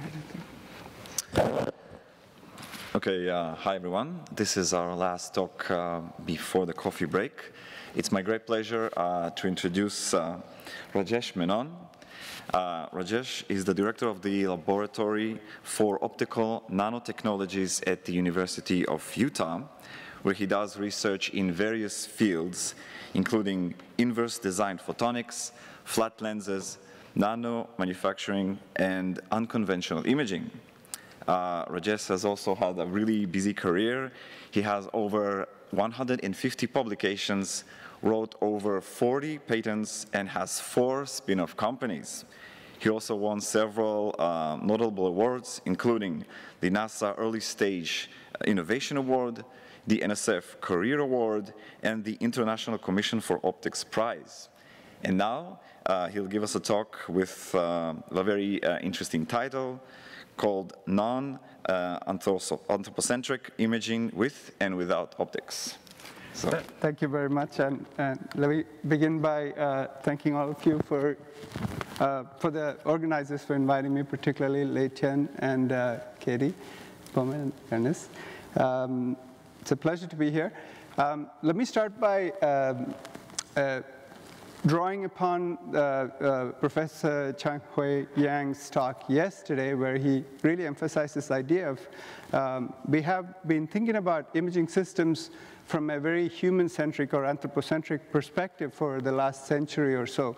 And we are starting to get to this realization that perhaps it's a little bit constrained. So, perhaps opening up our design perspective for imaging systems beyond a human-centric perspective can lead to some interesting and certainly potentially very useful systems and applications. And what I hope to do today very briefly is to kind of talk about a few examples along these lines. Some of them may not perfectly line up. I'm going to begin by, does this work? Nope. Acknowledging a variety of former and current students, one of whom is actually in the audience today. Peng was here earlier. He started some of the work. In the lab, Kanghyun, and particularly I should also point out Ali, who started some of the original work in optics-free imaging, which I'll talk about later on, actually as an undergraduate student. So I'll come back to some of these. So in a sense, if you look at any camera today, we essentially do this.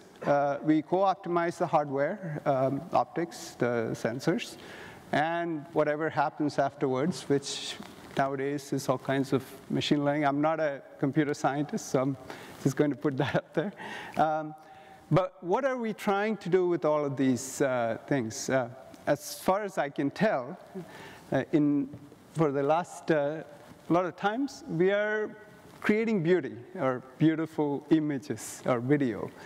But these are all primarily aimed at humans.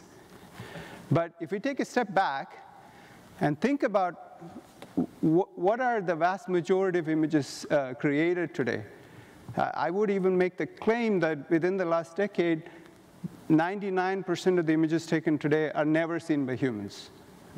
Even pictures you take, I take pictures of my kids, but I don't think I look at every single picture. So, these are obvious examples. So, really begs the question, again, drawing upon what Chang-Hui Yang was mentioning yesterday, if we step back and look at this, can we rethink this entire paradigm from a non-anthropocentric perspective or non-human perspective?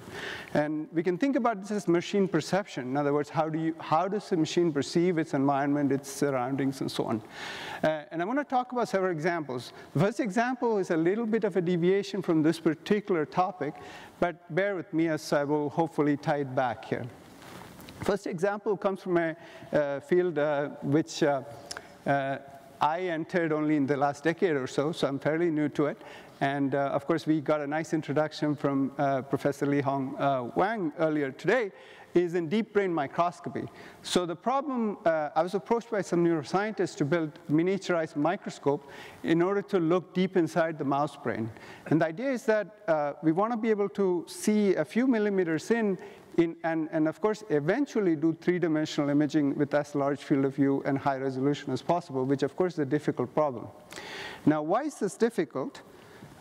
First of all, we have the skull. So the skull is, so I should step back and say, first of all, we're looking at fluorescence images, particularly because of specificity. So a lot of times you can label certain cells and you want to follow them and so on. So for that specificity perspective, we want fluorescence. So for fluorescence, you need optical excitation or visible light, typically excitation, and you want to collect visible light coming out. Of course, skull is opaque, so we can't do that. So first challenge is we have to remove the skull a little bit. It's called craniotomy, and we have to close it with a cover slip to prevent infection and so on. And then we typically put a water immersion objective, which is relatively big, and we want to look deep in. And these are, in the case of single photon microscopy, as we have seen before, because of scattering in the tissue, you can only go maybe a few hundred microns. With two-photon microscopy, tens of microns.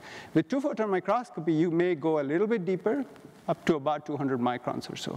However, if you want to go a little bit more deep, there are approaches like photoacoustic microscopy, which we heard about today, but we cannot use fluorescence. So one of the approaches that has been very successful in looking deeper inside the brain is what's referred to as microendoscopy. And I'll particularly talk about single photon microendoscopy, although there are other approaches to do multiphoton as well. I won't really delve on that, but the principles are, the concepts I'm going to talk about are similar. So I'm going to show you just two examples of what the state-of-the-art of microendoscopy is. So what is microendoscopy? You make a small incision after the skull is removed, and a very thin endoscope is inserted into the brain, and typically there's a green lens that transports the light in and out. And it forms images which looks like that. This is GCAM. It's essentially a protein that fluoresces, which follows calcium around. So wherever there's calcium, you get light, and by following it, you can follow calcium. Now, calcium is important because of all the action potential with the neuron fires. Calcium is the medium with which the action potentials are carried. So obviously, you can see one problem. This, even when they're inserted, you get a very low contrast image. So this is a challenge. And an important problem that we are going to address today is this fact that the vast majority of these microendoscopes tend to be quite big. They're about 0.5 millimeter or larger in diameter because we have a green lens there. As many of you know, in order to get a sufficiently large field of view, you need to have a lens whose diameters several times larger than the desired field of view. And I'll come back to that point later.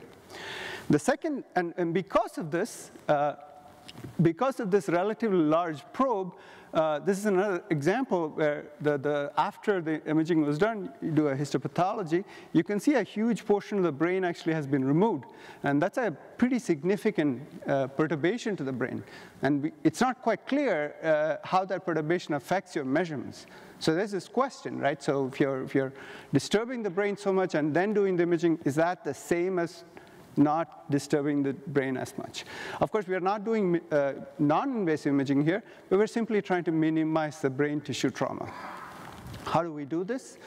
We simply reduce the size of the probe. So this is a conventional roughly 0.5 millimeter diameter green lens based probe.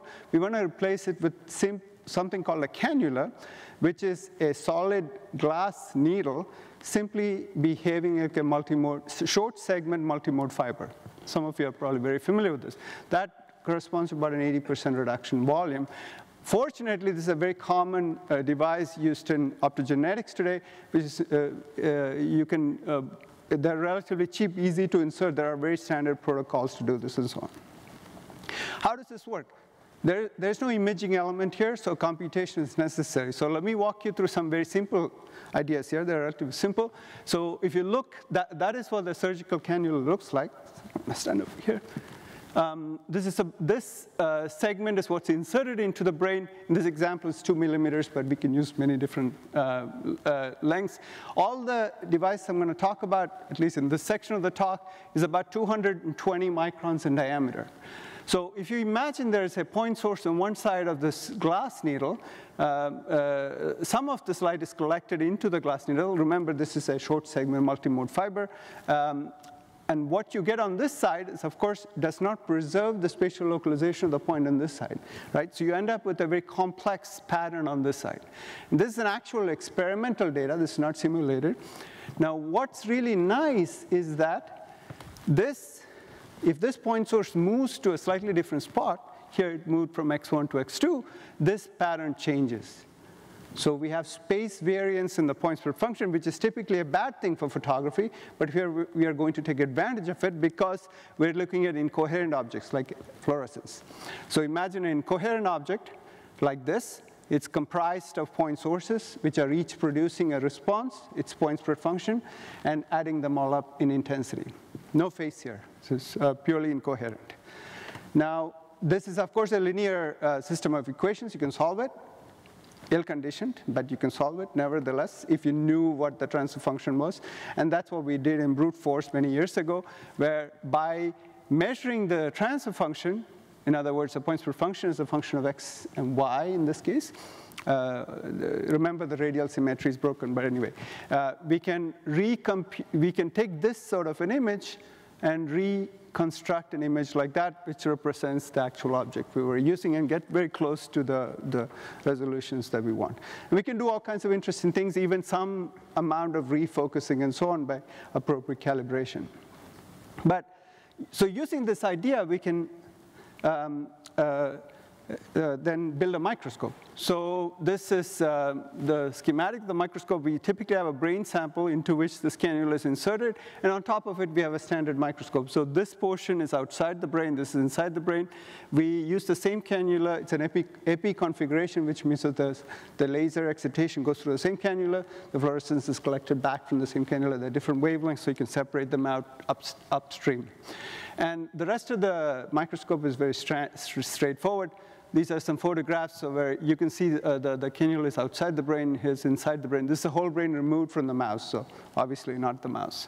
And these are just some reconstructed images. In the interest of time, I won't go into the details, but these are what are called glial cells, not real neurons. They're TD tomato labeled, so it's a red protein, red reporter. But what I would point out, though, is that we were able to go as deep as about 1.8 millimeters, which at that time was one of the deepest demonstrations where we were able to actually make out cell bodies and so on. Of course, validation is a tricky thing because you have to do histopathology, which we did not get a chance to do in this particular case. I'll show you some examples later. Of course, our goal was to do an awake mouse. This was a preliminary experiment where we did not actually do the surgery. We simply had a craniotomy, and we were looking at the surface. And the reason is because we wanted to do validation. And here's the example of the validation where we have a reconstructed image of peripheral immune cells labeled with EGFP.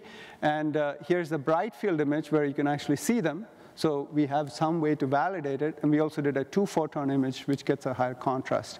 The approach is very fast because it's a single-shot reconstruction, right? We're just taking a single picture, so it can be in the order of milliseconds nowadays, so we can do real time. So this is simply a video of the mouse breathing, and you can see this is changing slightly, and the reconstructed image changes.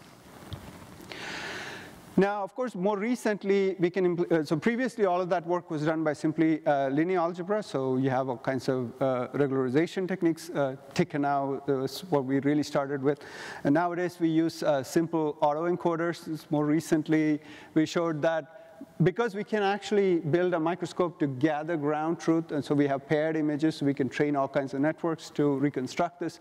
So this is, for example, I'll just take another, this is an example of one of the input, the acquired images, and this is, we had a ground truth image here, and there's a reconstructed image here, and you can get a pretty reasonable reconstruction, as you can see, quantified by these SSIM and MAE numbers. We can get subcellular resolution, something like 5 to 10 microns. In our earlier work with the beads, we showed that you could, in principle, get down to diffraction limited resolution. However, that requires fairly high SNR, as you can imagine. So there are some limitations there. What's interesting is that even though we're getting intensity images, we can do some level of computational optical sectioning. Essentially, we can get the depth. And the way we did this was quite straightforward. Imagine we had a thick sample. From one side, we had the cannula looking. From the other side, we had a reference microscope, which I've drawn here. And we were able to focus on different layers or planes with the reference microscope. And by collecting images from these different planes on the cannula, we can actually train and predict essentially the layer number using what we call a classifier network. So, the idea is that we can input an image like this with some level of probability. We can predict a particular output layer and then predict what depth that light came from. Of course, it's not perfect because, again, we're only getting intensity information. There's not phase. But we can do it relatively well. For example, these are some examples with, where we trained with cultured neurons. These are actually validation testing images, but we trained with cultured neurons. So that's an input image There's a ground truth, that's the reconstruction. Obviously, we're losing some information, but we predict the layer index here. Now, of course, our goal is to take this and stick it into the whole brain, which is what we did. And so we trained with the cultured neurons, then we image inside the brain. In this example, we started at the 1 millimeter depth and went down in 40 micron steps, and we reconstructed the images. Of course, and we went quite deep. However, we have a problem. We don't have ground truth images. So this is still not a fully solved problem.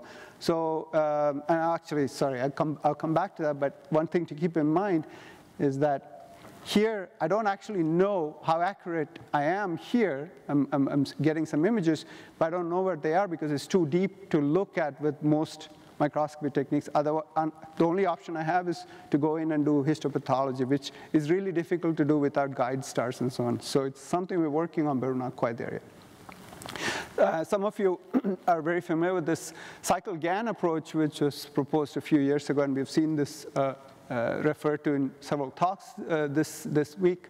And we're using the cycle GAN. I won't go into much detail, but we're using the cycle GAN typically used for unpaired image sets. Here we have paired image sets. So in other words, we know what we are looking at. So what we are using the cycle GAN is to essentially enforce the physics of the forward problem. And this turns out to be quite fruitful. I'll just show you some examples. So we have an input there. That's our ground truth image. This is what the unit autoencoder predicts, and this is what we call the SC net predicts. And we can see you can preserve much higher spatial frequencies because you have this consistency that happens because you go in both directions. If anyone's interested, I'm happy to talk about it later. Now, I mentioned the problem of not having ground truth from before. The way we have been addressing it more recently, although the best approach is, as I mentioned before, we want to try to get the ground truth data. We don't have it quite yet, was to do ensembling. So the preliminary solution is to simply predict various images with very disparate networks. So we have a UNet, we have the cycle GAN, self-consistent network.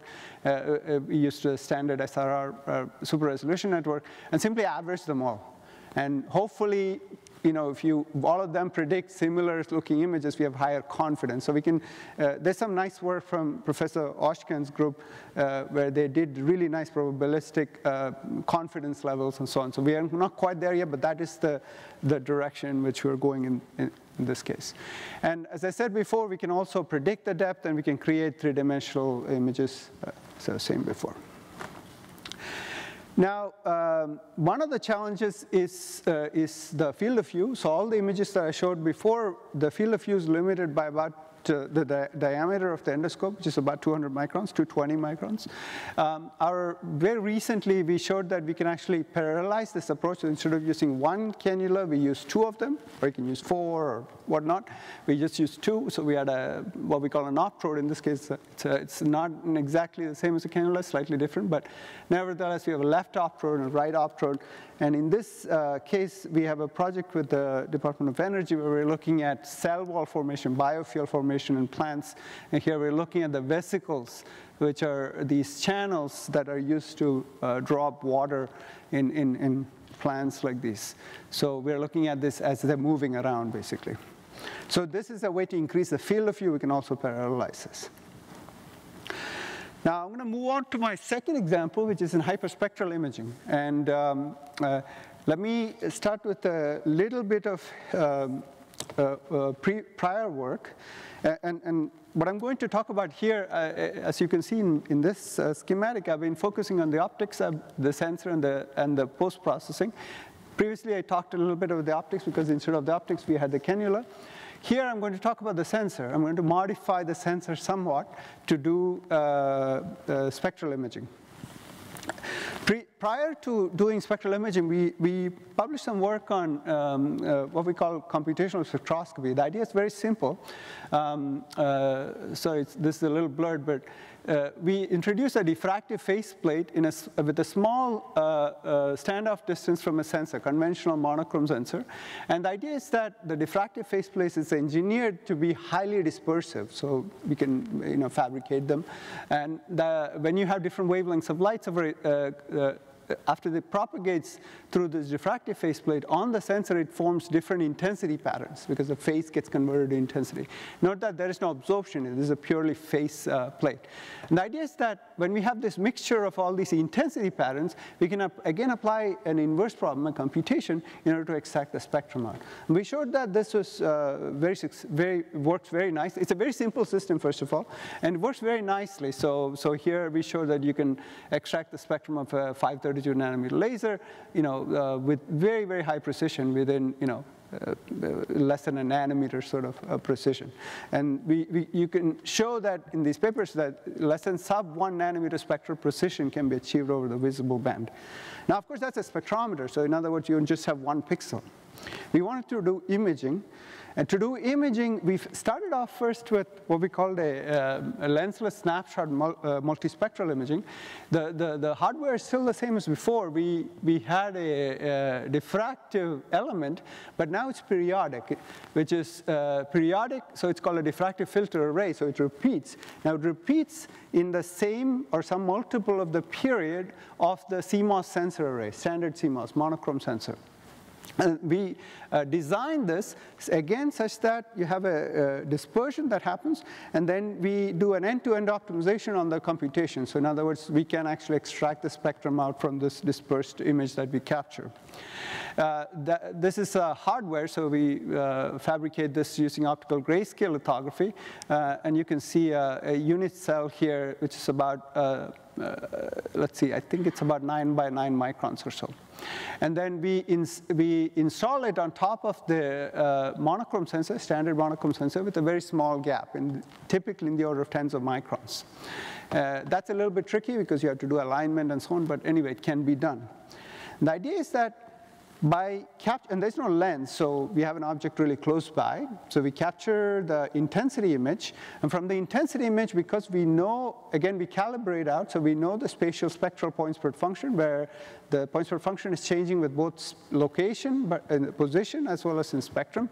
We can actually reconstruct the spectral information, as well as the space information. So this is showing a slice through 480, 530, and so on. This is a 5-channel image. Of course, this is the raw image we get out, which we call a diffractogram. It's simply a grayscale image, intensity image. And from this multispectral image, we can actually reconstruct the RGB, of course. And interestingly, we can compare it to a Bayer image. And what one notices, if you do this experiment very carefully with the same exposure time, same gain, and so on, is that the reconstructed RGB is, of course, much brighter than the reference Bayer image. And this is obvious because this is color without absorption, right? The Bayer, of course, absorbs 70% of the light, so obviously you're only getting so many photons. Here, we're absorbing 0% of the light. All the 100, I shouldn't say 0 because there's some reflected, Fresnel reflections, but anyway, we are getting a lot more photons, so we're actually getting color without absorption. As far as and more recently, this technology has been commercialized by a company called Lumos Imaging, where they've done much fancier things by adding adding a lens to increase the field of view.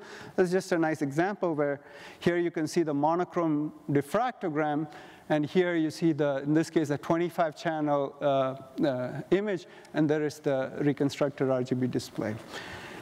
Now, why do this? There are many reasons. First of all, it's a very simple system, right? You only need this diffractive element on top of the sensor, and everything else is the same. The optics and all that is the same. So it's a very inexpensive, potentially inexpensive system. But what is really exciting to me is the fact that you're dramatically reducing the amount of data. So typically, when you take a hyperspectral image, for instance, from space, you have a 3-dimensional data cube like this. You have X, Y, and lambda. However, we can take this natural information set and represent into a 2-dimensional diffractogram. So you can compress one dimension completely out of the picture, which, of course, there are limitations. So it's a lossy compression in a sense. But you are dramatically reducing the data. And this is very important if you're in space because communication is expensive. Now, and I'll show you two more examples, which I find very exciting, is that typically, when for instance, NASA looks at images like this, they might try to infer, okay, different forest types or agricultural land and so on. And this is done with the spectral information, spatial spectral information, so you need the 3D data sets. However, we showed very recently that you can actually get the same sort of inferencing directly from the 2D diffractograms. So that's a very, very exciting area because now you're dramatically reducing the amount of data. And this is along those lines. We did a very, very simple experiment. We bought strawberries from the supermarket and imaged them with our camera over something like 10 days. So, and we had this training data set. We trained a neural network to essentially predict, take a raw image like this, that's our monochrome image, and predict an age map. In other words, for every pixel of this image of the strawberry, predict how old it is. And that's what's shown here. So it's an inference, and this is predicted directly from the 2D data set, not going through the spectral information, spectral channel. So this is a very fresh strawberry. You can predict this is 2.15 days, and so on and so forth. And we had some statistical inferencing, which shows that this is very, very accurate. And generally speaking, to get this sort of a prediction, you have to go to the spectral, spatial spectral domain. So we can do this directly, so that's kind of nice. And as I was saying before, this is an example, this is a simulated example. Previous, the strawberries were actual experiments where we simulated, this is publicly available Landsat satellite data, and from there we can simulate what the diffractogram would look like and make a prediction of the land cover types, probabilistic prediction of the land cover types, and compare to the ground truth. And we showed that the 2D data sufficiently preserves the information to predict these land cover types very, very close to the ground truth. Of course, there's some loss in spatial resolution if you look very closely, but it's really useful for a huge variety of applications. So we are using this for some interesting things recently. I want to point out two more things. In this sort of a spectral imager, we're not really limited by hardware. So in one of the papers, we showed that with the exact same hardware, where we had equally spaced spectral bands, by doing a different type of calibration, where we can use non-equal spectral bands. So for instance, this spectral band is about 30 nanometers. This is 50 nanometers, and so on and so forth. Non-equal spectral bands, you can still recreate a spectral, in this case, a hyperspectral image. So here we're showing a picture from a U, but different bands. So you can see we are not limited in the spectral bandwidths that you're typically limited when the choice of hardware and the filters are made. So this provides some interesting opportunities as well. The second point I also want to make, and the last point for this example, is that you can also do what we call computational spectral filtering. So this is an example where we had 6 channels in spectrum, but we also had an 850 nanometer near-infrared laser, and we wanted to remove this laser from the image. So our image looks like this. That's the ground truth. So this is an experiment, by the way. So this is our H, and we shine essentially this laser spot in the center of this H. And we can show computationally that we can extract the 6 bands, which are shown here, plus you can extract out the near-IR laser. And you see that the near-IR laser, although there's a little bit of crosstalk, almost completely is removed from the other bands. So there's a nice way to do computational spectral filtering. And it's just another example with the A, where you can clearly see that the spot in an IR is removed and shows up in this band here. And with that, I will go to my last example. Is truly non-anthropocentric cameras. And this is, to me, is almost like magic, and I'm very excited to share with you. And is what happens if you completely remove the optics. Now, this is a little bit different than lens-less imaging, where we have face masks, like I've shown you before. It's what we refer to as optics-free imaging. It's what I would think about is the simplest possible camera, where we remove all the optics. The only thing there is a sensor. We have an object, and we are simply placing it at some standoff distance. Now, an image like this is formed, which is, of course, meaningless to you and me as humans. But with computation, we show that you can either translate it for human consumption, or we can do an inference. And hopefully, I'll convince you in the last few slides. This is an example, an actual experiment. we took the sensor, no optics at all, placed it at the world, and took a video. And of course, to you or me, this is meaningless, but an appropriately trained algorithm actually can take this and produce a video like this. To me, this was, I didn't think it would be possible. And of course, we need to know if it's correct, and that was our object. So this was the world that the sensor was seeing, and obviously it is correct. And what's even more exciting is that you can do optics-free image classification or inferencing directly, or machine perception with no optics. So we're all familiar with the fact that we can take an MNIST image like that and predict and say that that's a digit 3. But we are not so familiar with the fact that you can do the same with optics-free or optics-less camera, where take an image like that and then say it's the letter 3. Instead of having to go through there and having a prediction, you can go straight from the optics-free image. So which means that there is sufficient information about the digit 3 in this sort of an image, even though there is no lens. And we showed fairly high validation accuracy with the standard classifier network. With 10 classes of 0 to 9, you can get a little over 90%, 92% or so.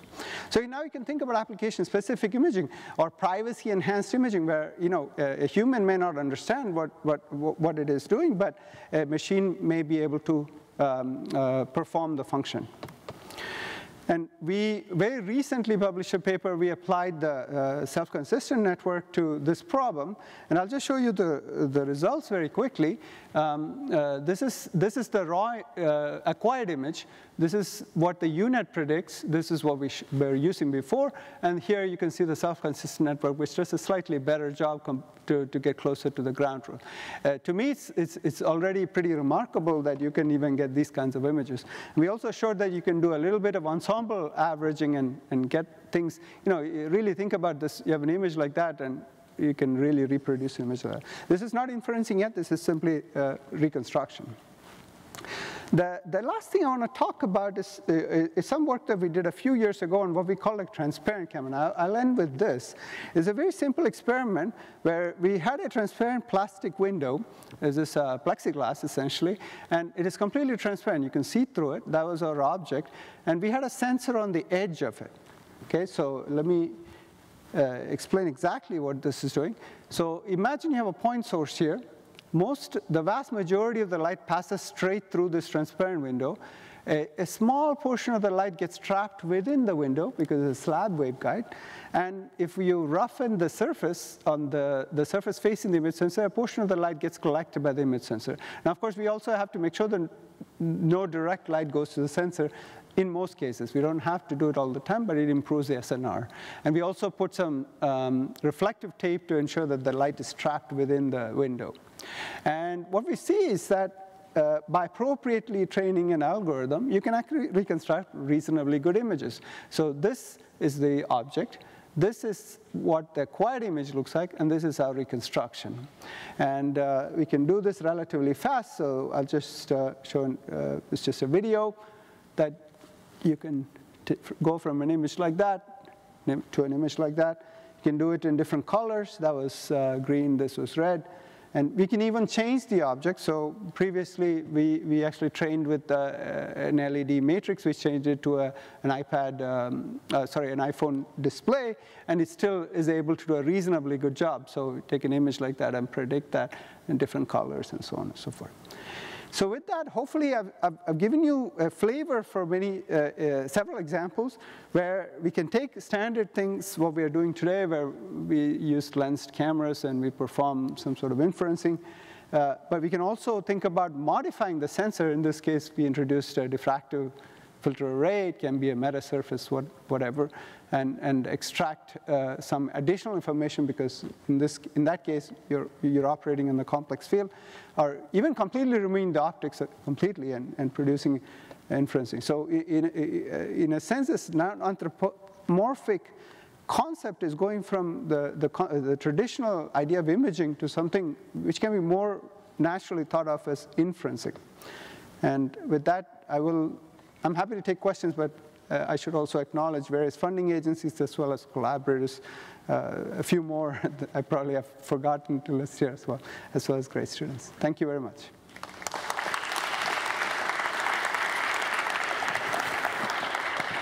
So, Rajesh, thank you for the fascinating talk, so many details. We're running a little bit behind schedule, so we'll have time for just maybe a few questions. My apologies. So, please step to the mic. Achyuta. Great, thanks so much, Rajesh. So maybe I ask a little bit provocative question if it's okay. Those are the best. Yeah. So for the bare sensor imaging, it's really cool that you're getting the results, but kind of why do it? Because you put a diffractive mask or any type of high frequency modulation optic in front, you overcome any light losses and the complexity is minimal.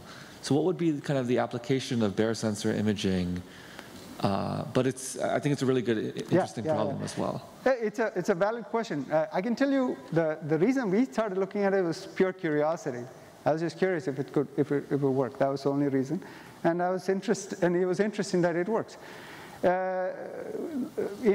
Retrospectively, adding a mask is not so trivial because now we are trying to do it at a startup. So I can tell you this is not a simple process. So it does simplify a lot if you don't have to do anything to it. Now, having said that, of course, there are limitations, right? Obviously, they're not going to solve all the problems. So I think there is a room, and this is why I was saying the application-specific imaging, because I think everything that we'll be doing will be highly application-specific. This is how electronics have gone. This is very likely how photonics and optics will go. And in some cases, we want the mask. Some cases, we want the lens. Some cases, we want both. Some cases, we don't want anything. So I think all of these are complementary, in my opinion. But it's a great point. Yeah. Thanks. Hello, Rajesh. Amazing talk. I have a couple of questions. One on the lines of what Achyuta asked. I was wondering what's the distance between the object to the sensor in the bare sensor imaging, the example 3 that you gave. Because the only information we are getting is actually 1 by r squared. And I was wondering if the object has to be very close to the sensor or it can be far. Right, that's a great question. It depends on the resolution you're of course, the space bandwidth product, right? So there's an angular resolution that you're capturing that determines the distance. So all the results I showed you are within 1 centimeter. So, and we did do some, so the transparent camera was a little bit further. I think it was a few inches away. I can't remember at the top of my head, but it was much farther away, something like that. Okay. Yeah, but the closer, the higher, so it's a space bandwidth. In other words, the higher resolution you want to extract, you want to be closer, simply by the angular resolution you're... Makes sense, yeah. Thank you for that.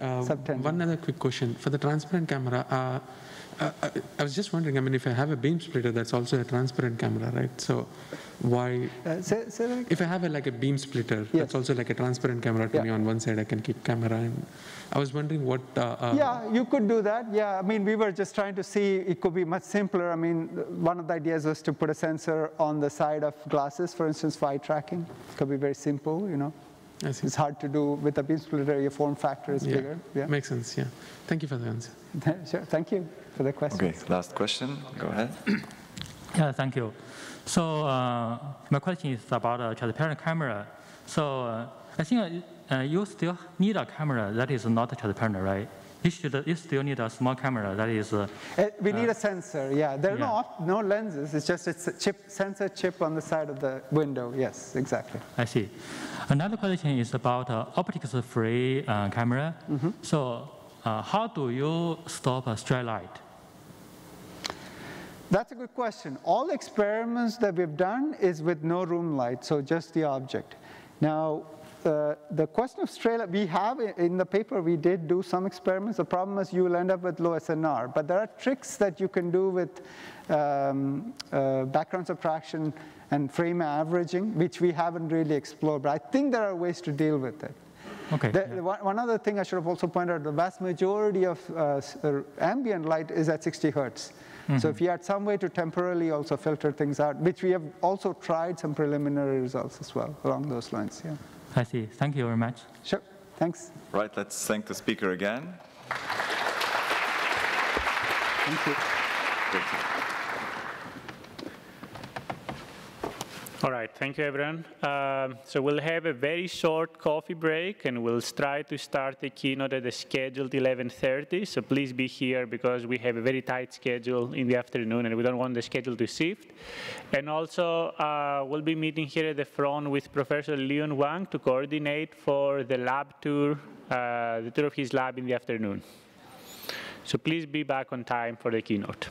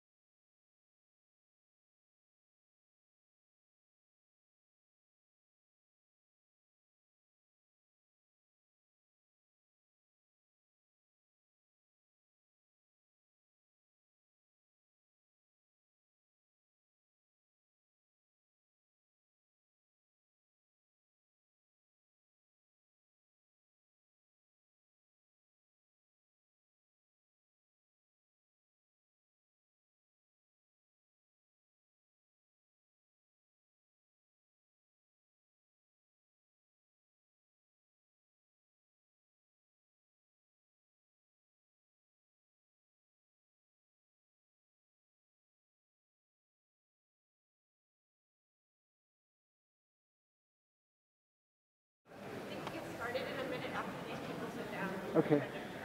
Okay. Well, too late. We're ready to go. Okay. Do you have any math notes before? Yeah. Okay. All right. It's ready when you are. Okay, thanks. Okay, let's get started.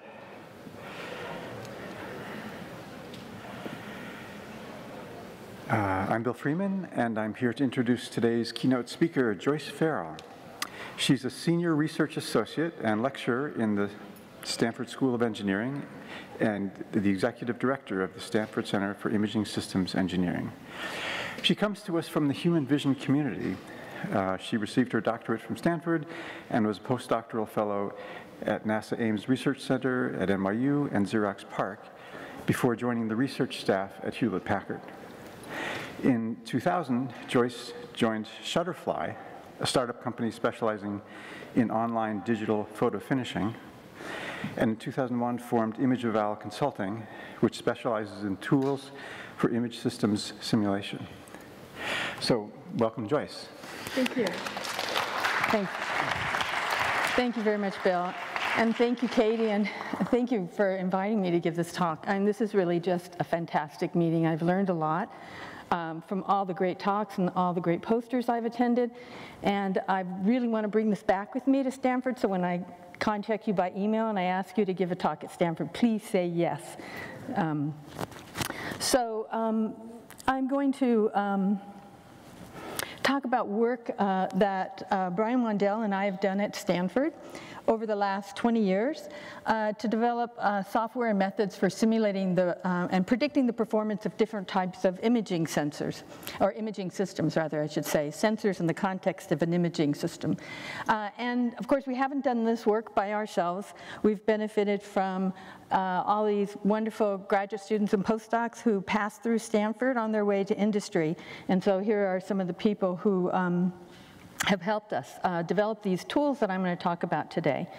And today the goal of my talk is to give you a broad overview of how we think of the software for this end-to-end physics-based image system simulation, how we've organized it, how we use it, and how we made it available for other people to use, which we really hope you will do. I'm going to start off with a summary of my talk. So again, I plan to describe the image system simulation programming environment for prototyping imaging sensors that are embedded in an imaging system and that are designed for a specific application. And I hope to convince you that image system simulation, or what we might call soft prototyping, will accelerate innovation in the design of imaging sensors and systems, reduce the time and expense for inventing, designing, and optimizing imaging systems for different applications. So the rest of my talk is just details, and you all are more than familiar with these details, so you can just sit back and enjoy the stories. And the story I'm going to start with was how I got started doing this. So Brian and I started this work in the late 90s, and this was around the time when Eric Fossum was at JPL and later at Photobit, and Abbas El-Gamal was at Stanford, and they were developing the first CMOS imaging sensors. It was really exciting. There were many problems to be solved, and there were many people. When it originally started, I was at HP Labs. There were many people who didn't think it was going to be possible. We had many very heated discussions about it. And one of the big problems was noise. Some people thought we would never get rid of the noise. And we did, obviously. I mean, they're ubiquitous now, right? And people who were working on the circuitry to get rid of the noise were Eric and Abbas and many other people. And as we were doing this, we were wondering, when is that noise no longer visible? When can we say we solved that problem? There were other problems with the CMOS sensors at that time. I mean, obviously very low resolution and very low dynamic range. And the sensors have come a long way since that. But at that time, everything was about design trade-offs. You know, if you make the pixel smaller and smaller to get better resolution, you increase photon noise and sensor noise. And so everything was about design trade-offs. And we wanted to put together simulation tools that would allow us to evaluate those design trade-offs. And when we started this work, there were simulation tools available for people. You know, you can use Emacs and Code 5 for designing lenses, Synopsys and Lumerical for designing photonic structures and semiconductors, and SPICE for simulating and designing circuits. But there was no software that put everything together and allowed us to look at the trade-offs between the different parts of an imaging system. So we put together what I now call an end-to-end image system simulation. Maybe I should call it beginning-to-end simulation, because we begin with a scene. And if you're thinking about image quality, the quality of the image that a sensor is capturing, you have to consider, first of all, what's the properties of the scene. Then obviously you need to be able to model the optics. The imaging sensor, you need to implement an image processing pipeline, you need to model the display, because that's what you're going to be viewing the image on, and then you need to know about how the human visual system processes an image. So it really takes a team of experts from many different disciplines to create an imaging system, such as a digital camera or a camera phone. You need expertise in computer graphics for rendering scenes, optics and photonics, circuits, and so on. And as you can see, it really does take a team of people who have expertise in different areas. And so we wanted, again, to put this together so that we could help these teams communicate with one another. And one story I'll tell you is that, you know, I was consulting a lot for the first companies that were making the first cell phone cameras, and they would often be pulled together from different parts of the company. Oh, you know something about optics, oh, you know something about circuits, and then they'd find themselves on a team, and they had different languages that they used, I mean, in terms of their expertise, and then when something went wrong, I might be called in and say, what's wrong with this picture, and it was always, you know, that person, and it was really a combination of all these things that was causing the problem. And so originally the tool was really built for them, and I really do think it has helped a team of different experts communicate how what they're doing is affecting the final image quality. So this is doing a historical look. This is the first slide that I gave in 2003, and it describes our first digital camera simulator. It was work that we did with Peter Catrice and Ting Chen, Feng Xiao, and of course Brian. Peter Catrice, some of you may know, is now developing color routing sensors at Stanford with Shan Weifan. Ting Chen is leading camera development at Apple. Feng Xiao has started a company called Fengyang Vision to customize the design of cameras for new applications in healthcare. And Brian and I are still punching away at Stanford, where we have really enjoyed working with many other talented students and postdocs since we began this work. We called this, when we first started, the Image Systems Engineering Toolbox, because we were writing this in MATLAB, and we were thinking of this as a MATLAB toolbox. At that time, MATLAB did not have object-oriented programming tools the way it has now, but we did think of our software in those terms, in the sense that scene was an object, it had data and associated functions, optics is an object, it has data and calculations, a sensor, image processing, and a display. So we actually separated these into different software modules. And at that time we started with 2D images, hyperspectral 2D images and test charts. And we modeled, at that time, we modeled point spread functions just calculated from the aperture and the focal length. We designed, a lot of the focus was then on predicting the pixel value. And so that would be determined by the size of the pixel, the spectral quantum efficiency, well, the spectral transmissivity of the filter in front of it, the color filter array, sensor noise, the exposure time, and so on. So we needed to model all of those things. We implemented a kind of a image processing pipeline and spent time working with students to teach them about image processing pipelines, and then we rendered it on display. And so to do this, we really needed all of the data associated with these objects to be represented in physically meaningful units. So a scene in terms of scene radiance, photons per second per steradian per nanometer per meter square, optics in terms of irradiance, sensor, electrons or volts per pixel, image processing, that's pretty easy.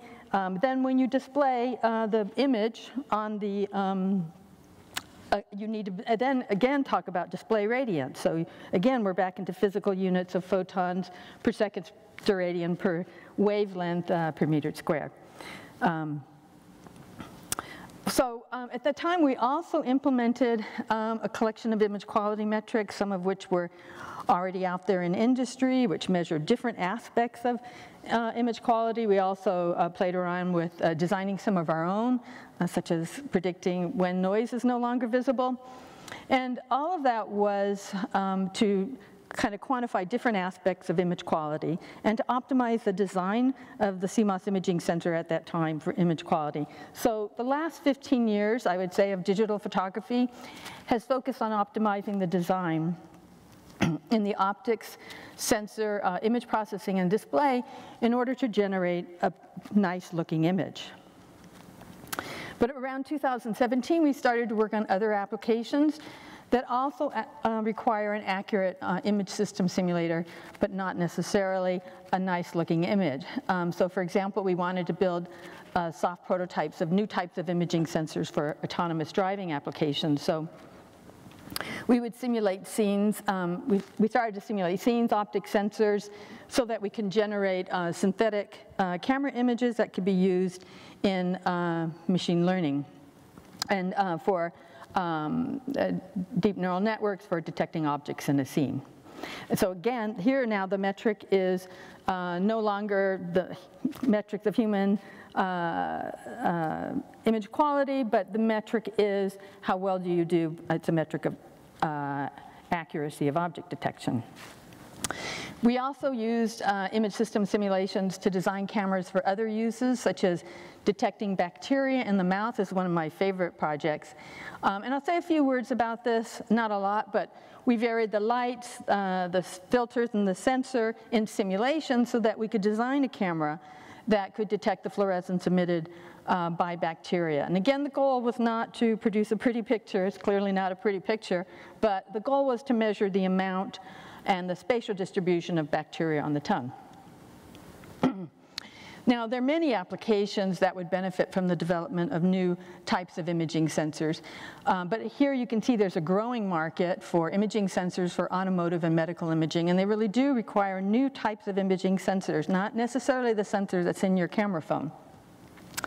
And we're assembling the software so that people can do the soft prototyping of imaging sensors and kind of invent sensors in simulation before they're actually built. So this is the outline of the rest of my talk. I'm going to give you an overview of the physically based image system simulation programming environment that we use. And then I'm going to tell you a bit about how we assess the accuracy of the simulations. And then I'll tell you how we've used them in our own work, autonomous driving and medical imaging applications. And finally, I'll tell you how you could download the software, which we hope you will do, and tell us how we can improve it so that you could use it. So let's start with this brief overview where I'm going to unpack what we mean by end-to-end physics-based image system simulation. So our software environment has changed a bit since 2003, but the main components are the same. We need to model the scene in real physical units. We want to model the physical properties of a 3D scene, including the geometric and the material properties of the objects in the scene. We want to model optics. We want to be able to trace rays from light that's bouncing off of surfaces to the sensor after passing through the optical elements. And we want to model how the light is converted once it reaches the surface of the sensor into electrons. So we're taking advantage of all the progress that's been made in computer graphics, which makes it possible for us to create synthetic and highly realistic 3D scenes. We use PBRT, which is open source and freely available software package that was developed by one of our colleagues, Pat Hanrahan, and at Stanford, and his former doctoral students, Matt Farr and Greg Humphreys. PBRT stands for physically based rendering, but I think of it as physically based ray tracing because it uses ray tracing to calculate how light travels through space and is reflected from objects in a 3D scene. Matt and Greg published the first edition of their software in 2004, and since then it's been continued to be an important resource for many students and researchers, and it certainly has enabled us to start at the right place where we could represent a scene in physically meaningful units. And what do I mean by that? Well, you know, we represent the light in terms of the spectral energy. We trace rays at each wavelength from the light to the surface. We model the spectral reflectances and in some cases even the fluorescence of a surface. Then we trace the ray through the optical elements, through the microlens, through the color filter array, and then calculate the sensor irradiance, the light that's falling on the imaging sensor. And that's what we do in using PBRT. We did make some modifications to make this possible. So we implemented diffraction. We also use, by the way, I won't talk about this, but we use this same software to model the human eye. So we can model human optics using our software. And then we have a separate piece of software, which I won't talk about, which models how the cone photodetectors absorb light, but that's another story. We've implemented spherical lenses, microlens arrays, and we use linear models for texture maps that control the surface reflectance. And again, as I said, we implemented fluorescence, and we are modeling other types of media, such as underwater imaging, water, and we're getting into thinking of how to simulate fog. Now, if you know the design of a lens, you can model the surface and its properties in PBRT, and then you can trace the path that each ray at each wavelength takes as it travels from the scene to the sensor surface. So that's what ZMAX does, code 5, and just to show you that you can do it in PBRT, here you can see three images that represent the sensor irradiance, again, the image falling on the sensor, after passing through double Gauss, wide angle, and fisheye lens. And so this is what you can do. But I should mention when I show pictures like this, it's just a representation. The data behind this is actually a series of images where each image is the intensity at a particular wavelength. So we are representing the spectral radiance. But what happens when you don't know the lens design? And that's typically the case, that companies, it doesn't matter whether you're Google or Facebook, the lens manufacturer is not going to tell you their lens design. That is proprietary information. So how do you model a camera when you don't know that? I want to highlight the work that Thomas Goossens has done. He's a postdoc working with us, and he solved this problem for us. The way he did this was to develop basically what we call a ray transfer function. So if you're using software like ZMAX where you specify the lens design, a company doesn't have to share with you the lens design. They can share with you what they call a black box model. And that black box model tells you the lens coming in, the rays coming in and the rays exiting. You don't get to know what happened in between, but they will tell you the rays coming in and the rays coming out. That's called a black box model. And with that, you can build a ray transfer function, just a function that you can sit inside of PBRT. And the way Thomas implemented this was using a set of polynomials, and each set of polynomials, again, is parameterized by wavelength. So this is very, you want to represent all the wavelengths that are in the scene passing through the lens. And just to show an example, here is an example. The two images here, one is where the lens prescription is known. So inside of PBRT, it was modeled with the known lens design. And then the image on your right-hand side was modeled using the ray transfer function that we got from the black box for that, that we generated for that lens. And below, you can, you can see a line passing through. And so for one particular wavelength, for example, you can plot the intensity going across the horizontal line in the middle of the image. And we're comparing that line with the lens prescription and the one with the RTF, and you can see they fall on top of one another. You can just see red because red falls on top of the blue line. So this was a way of validating that this really did work. So we use PBRT, again, to build physically meaningful representations of 3D scenes, and we model how light is transmitted, reflected, and even emitted. And we do this so that we can calculate the light that's falling on the imaging sensor. And then we use a separate piece of software, which we call ISAT-CAM. And this calculates the pixel values after modeling the filter transmissivities of the sensor array, the pixel size, the sensor noise, and many other properties, exposure duration. I'm not going to go into this, but I realize maybe I should, but you can get this software off the web, and I encourage you to play with this as well. We have done a lot of validation on this, and it was kind of, the original work was a lot on focusing on how you can model different types of imaging sensors. So I'm not going to go into great detail here. Again, the software is on GitHub. You just have to do a search on ISAT, and you could use it as you want. But I do want to tell you about how we quantify the accuracy of the simulations, because it's very important for us to be able, and for you to be able to trust that the simulations are reasonable. So I'm going to tell you about one way in which we've done this. We've done this many different ways, but this way is kind of compelling. So here you might recognize the Cornell box. One is a real box that was captured with a real camera, and one is the simulated box that was captured with the simulated camera. And we did this at the beginning of COVID. It was easy to build. It's just a box with diffusely reflecting matte paper, red paper on one wall, green paper on the other wall. The rest of it is blue. We have at the top of the camera light that's illuminating it. We have the boxes.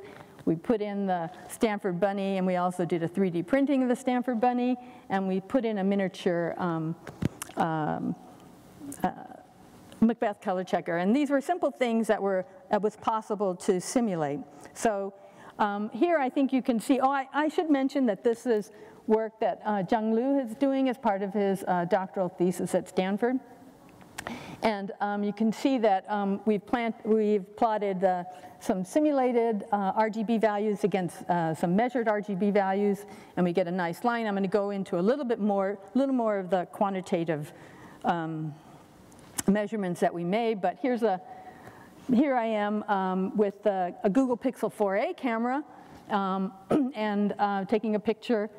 Here's the Google box. We did a lot of calibration. You can see the light at the top that's coming down, the red wall, the green wall, and you can see we've measured the spectral power of the light and the spectral reflectance of the wall surfaces. And of course, we measured the spectral reflectance of the Macbeth color checker. And then we captured images of this box.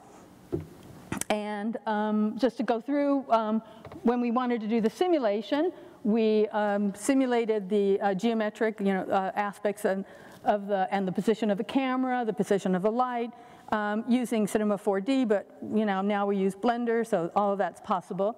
And then we measured the spectral properties of the light, the surfaces, et cetera. As I mentioned, we input that data into PBRT in order to do the spectral-based ray tracing, where we implemented a ray transfer function of the Google Pixel 4a camera. So we were able to get a black box model from the people at Google. Thank you very much. And we were able to build a ray trace function and generate and then run it through our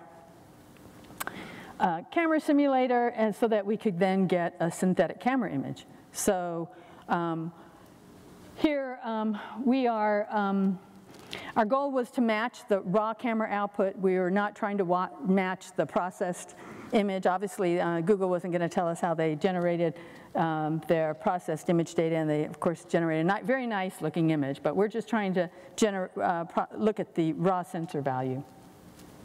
And so the renderings are going to be shown with the sensor values. All we did was bilinear demosaicing. So again, qualitatively, I think you can see the similarity is pretty good. You know, similar high dynamic range. You can see shadows. You can see the inner reflections.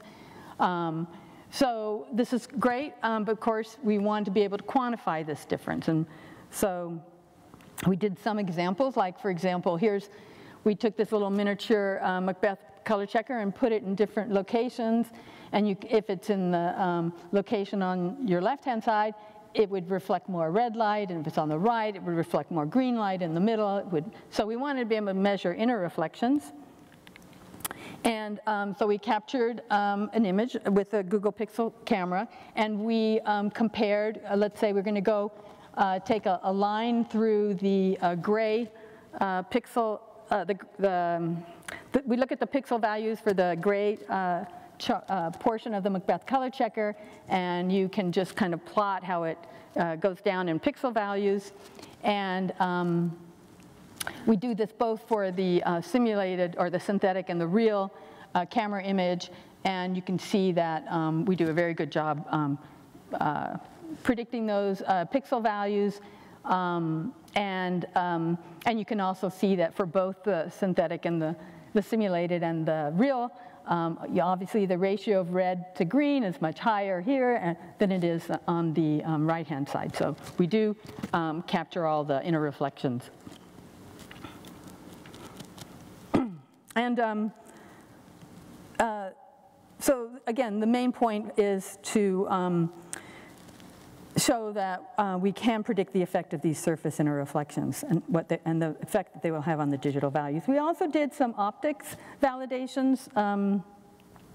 So here you can see we have two targets that have a slanted edge on them. We have this both in the real and the synthetic and simulated.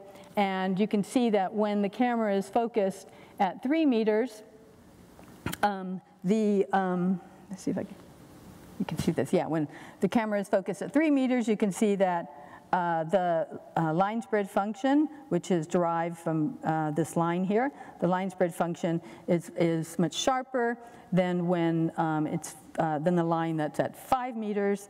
And conversely, when you focus at 5 meters, the line spread function is much sharper for 5 meters and than it is for at the 3 meter. But the important point is that the simulated and the real camera data superimpose, that they both show the similar type of depth of focus and blur. So this tests both the scene, our representation of the scene, as well as the lens in the Google Pixel 4a camera. We also compared, now you can get to do this kind of modeling of an imaging sensor, the sensor manufacturer will give you quantum efficiency, or you can measure it yourself. And so what we show here is you can predict what the 24 surfaces, what the RGB values would be for the 24 surfaces of the Macbeth color checker, and given the spectral quantum efficiency, the quantum efficiency here is including both the CMOS sensor photodetector quantum efficiency and the RGB color filters. And so here on the bottom left, you'll see the data that the manufacturer tells us, and you can see that you don't do a great job predicting the measured data. But you can do a simple 3x3 correction. You can find a 3x3 correction, and we can do a much better prediction. And that's just representing the crosstalk that is not, and any changes in gain that the sensor manufacturer won't tell you or is unique to this camera. Finally, we also did some measurements of noise, so you can see these little sample points all over. We sampled the noise, and for each sample we calculate the mean and the standard deviation. So here we're plotting the standard deviation against the mean value, and you can see when we did this both for the simulated and the measured that we got very similar. So the simulated is shown in red, and the real data are shown in blue, and the fact that they're close to one another validates our sensor model, our sensor noise model, I should say. So again, we do validation studies like this. I wanted to show you this one because you can see something, and you can see also the quantitative measurements, and it helps us, and I hope you also feel like you can trust these simulations. So now, just how have we used these tools? Well, we have used this to work on a number of different applications. Digital photography, of course, we did actually invent a new type of image processing pipeline, which we explored using the simulations. We simulated surround video. We actually developed a multispectral flash for underwater imaging, which we talked about in ICCP in 2017. And that was using the simulation software, a combination of simulation and then actually building it. And then I'll just give you two examples in medical imaging and autonomous driving now. And the medical imaging one was, again, done with Zheng Lu and Feng Xiao and Brian and myself. And this was, what we did was come up with a 3D model. We used a 3D model of the mouth, and we measured tissue reflectance of the tongue. We're primarily interested in the tongue, so we measured tissue reflectance of the tongue, and we measured light spectra, where we're varying different types of light. We were interested in fluorescence, and so we would model the excitation emission matrix of different tissue fluorophores. In this case, we're interested in bacteria, so be tissue excitation emission matrix, porphyrins. We did look at other tissue fluorophores as well, but the one that comes out really clearly is bacteria. And we model optics and calculated sensor image. And again, placing the light in the position of the camera, and all of this to calculate the sensor values that we would get. And we were varying the filters in front of the light and the filters that we needed to place in front of the camera so that we could get the best signal. And we did all of this in simulation. And then we asked Fanglin Vision to build this camera for us. So you can see here, this is Brian, and you can see him sticking out his tongue, and here's the camera. We wore goggles to shield ourselves from the blue light. We did this in the dark, obviously, because fluorescence is a very weak signal, but I had to take these pictures. Here's me sticking out my tongue. So this is our representation of simulated and real camera data. And so at the top is our data that we captured from ourselves and a volunteer. And you can see one of the people there has a lot of bacteria on his tongue. And this really happens if you eat lunch and then take a picture of your tongue with the blue light and turn off all the lights, take a picture, you'll see a very red signal. And so you can see that this was taken after somebody had lunch, had a lot of bacteria on his tongue, so we're looking at the red fluorescence. The green, it would be fluorescence that's due to other tissue fluorophores, the teeth. The way we did this matching was we would rotate the camera model so that we could, get the same kind of aspect ratio, and then we did a match. So in the case in the middle, of course, we were matching the spatial distribution of the bacteria. And so to show that, what we were capturing was the fluorescence of the bacteria. And the simulated, again, was based on the excitation emission matrices for porphyrins. I won't talk any more about this, but there is a paper, and we went into some quantitative measurements, and there was a reason why we were interested in this, and to get quantitative measurements. The other example is autonomous driving.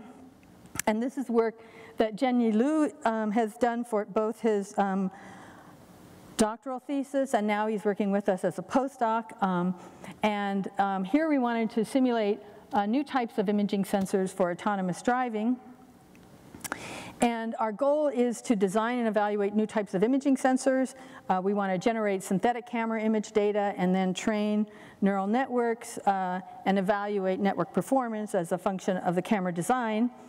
Now, another use of synthetic camera images, and it's being widely used now. As you can see here, some of the companies that are generating synthetic camera images. Tesla is also, they're just not listed here, but you can imagine why you want to do that. It's a way of augmenting your database.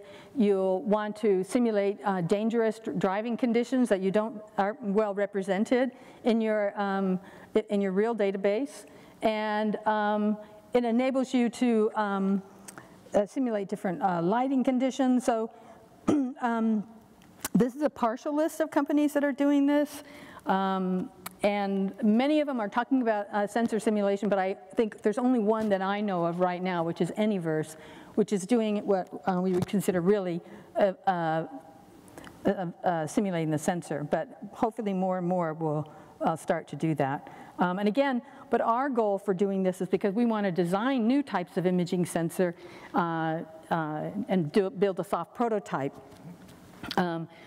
These other companies are doing it because they want to augment their database. So you can see that it's just not practical if you want to design a new imaging sensor you'd have to use the sort of typical product life cycle where you design it, you build it, you put it on a camera, you drive it around, then you have to label all the images, and then you have to see how well it performs. It doesn't do very well, you go back. It's just not a practical way. I guess summarizing that, an empirical design, build, test, repeat product life cycle is impractical for the co-design of imaging systems and neural networks. So we believe soft prototyping using physically accurate image system simulations can reduce the time and expense of designing, designing, evaluating new types of imaging sensors. So I've been put together an infrastructure for doing this. So this is a simulated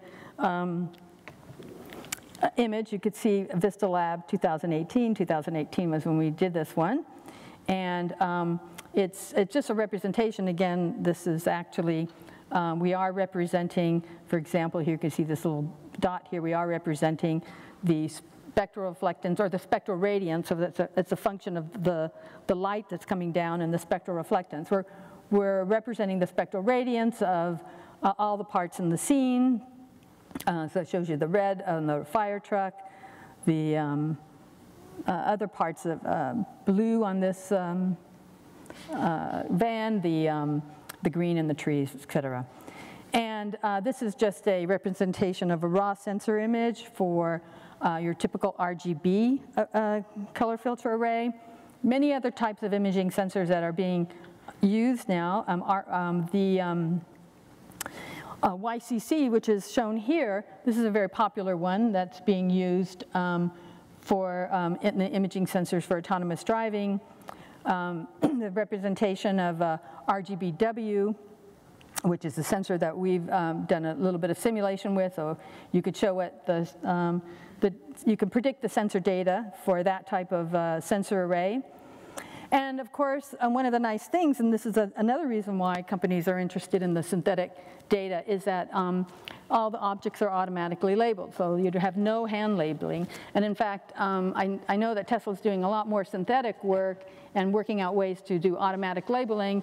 They've laid off a lot of the people who do hand labeling for them now because they're finding more efficient ways to do that. And obviously, synthetic camera images have the advantage in that they're already hand labeled, and you can get a depth map. Okay, so now you might ask, we've generated these synthetic camera images. Can you replace or substitute synthetic camera images for real camera images? And so we did some studies on that. Well, Zhenyi Zhenyi did this work, where we took synthetic camera image data that was generated by Cynthia. Now, Cynthia is a raster-based graphics method, so it's not ray tracing. Synthscape is based on ray tracing, but does not represent the, does not simulate the imaging sensor. And then we're calling ours ISA Auto, which incorporates ray tracing and all the things I told you about before, as well as the sensor model. And the idea is that you want to train on the synthetic data and test on real data and see how well it generalizes. So here's an example that shows that compares Cynthia, Synthscape, and ISA Auto. So when you train on the synthetic data and you test on the real data, and you can see that ISA Auto does better than the other two methods. Ray tracing does better than rasters, because obviously you're taking into account it's more physically meaningful representation of a scene. Of course, when you add in the sensor model, it improves the generalization. But you also might think, well, generalization is imperfect among real data sets as well, so it's good to kind of calibrate yourself. If I was to train on the Kitty database and test on the BDD database or the Cityscape database, how well would it generalize? And you can see it does not generalize very well. First of all, I should point out, training within the same, training on the Kitty database, testing on the Kitty database always does better. Train on the BDD, test on the BDD. On the diagonals, you'll see that it always is better to train on the, and test on the same database. And that these databases, CNNs trained on these differ in terms of how they generalize. And again, I want to point out that Kitty does not generalize well, and you might ask, why is that? And the Kitty RGB database came from one camera. So they took one camera and they went around and captured images, whereas the BDD RGB database came from many different cameras. And so, that's one reason, and with Cityscape, we don't even know what the camera is. We know a little bit about the camera for the Kitty, so we did our best guess at trying to simulate it. Our best guess was, well, what's a popular sensor that's out there? So we used kind of the on-semiconductor sensor that was very popular, and we modeled that as our sensor, and we then trained on ISA Auto, tested on the various different real databases, and you can see that we do better at predicting Kitty than we do on the other ones. And I think that what I want you to take away from this is that it's best to train on neural networks that are on synthetic camera image data that model the real camera image data. That's definitely what you want to do. Of course, you want to evaluate generalization for both measured and synthetic data. Also, you want to think about things like scene statistics. If you train on images in the day, they do not transfer or generalize to predicting object detection at night. You train on different sensor parameters, and we have shown this, we have a number of papers showing this, that the sensor parameters matter too. So if you change the sensor parameters, you lose on generalization. And we've also looked at different exposure algorithms. So these things really do matter in terms of, and here's an example just to show that even on real camera data, so BDD has separated theirs into day and night, and if you train on the day and then you test at night, you'll do much worse. So, and now this may be obvious to you, but it illustrates the importance of simulating different lighting conditions, headlight glare, different types of lights, etc. Lighting day and night, different weather conditions, and dangerous driving scenarios, and etc. Just to show you, we are starting to model low light levels, and now we're looking at detection of what we call vulnerable road users, or VRU. That's a term that people use. So you're a VRU, you're a vulnerable road user, and we're looking at how a detection of that is as a function of the lighting conditions. Here you can see that in our simulation, this is simulation, we model the radiance that's coming from this part of the scene. And you can see here that the spectral properties of this headlight is different from the spectral properties of this headlight, and there's a lot of variety in the spectral properties of these different lights. And here's the spectral light, the light that's being reflected off of the deer, which is a vulnerable road user. And here I show you an image that is generated with the RGB. This is, again, the real this is a RGBW.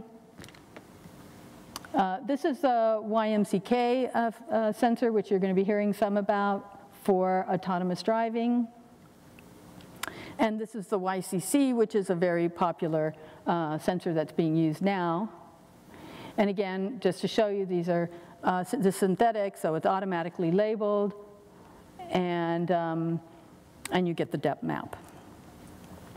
These are an example with, we're starting to play around with the difference of camera flare, which not everybody would simulate, and it is important to simulate camera flare. And so we're doing different types of simulations to expand and to look at how these things affect the performance of a neural network. So I want to leave you with one example of how you can use the simulation to invent new types of imaging sensors using simulation. And this project was inspired by the assertion by Elon Musk that LiDAR was not necessary. And there's been a lot of debate in industry about the value of depth information for deep neural networks for object detection. And so what we decided to do is look at this a bit in simulation. It turns out that if you have a depth sensor and you match it with the same resolution as an RGB imaging sensor, that depth will do slightly better, which was a surprise to me. So depth information is highly valuable. And the reason it doesn't do as well as with RGB today is because it has lower spatial resolution. So that gave us the idea, well, what if we combine the radiance and the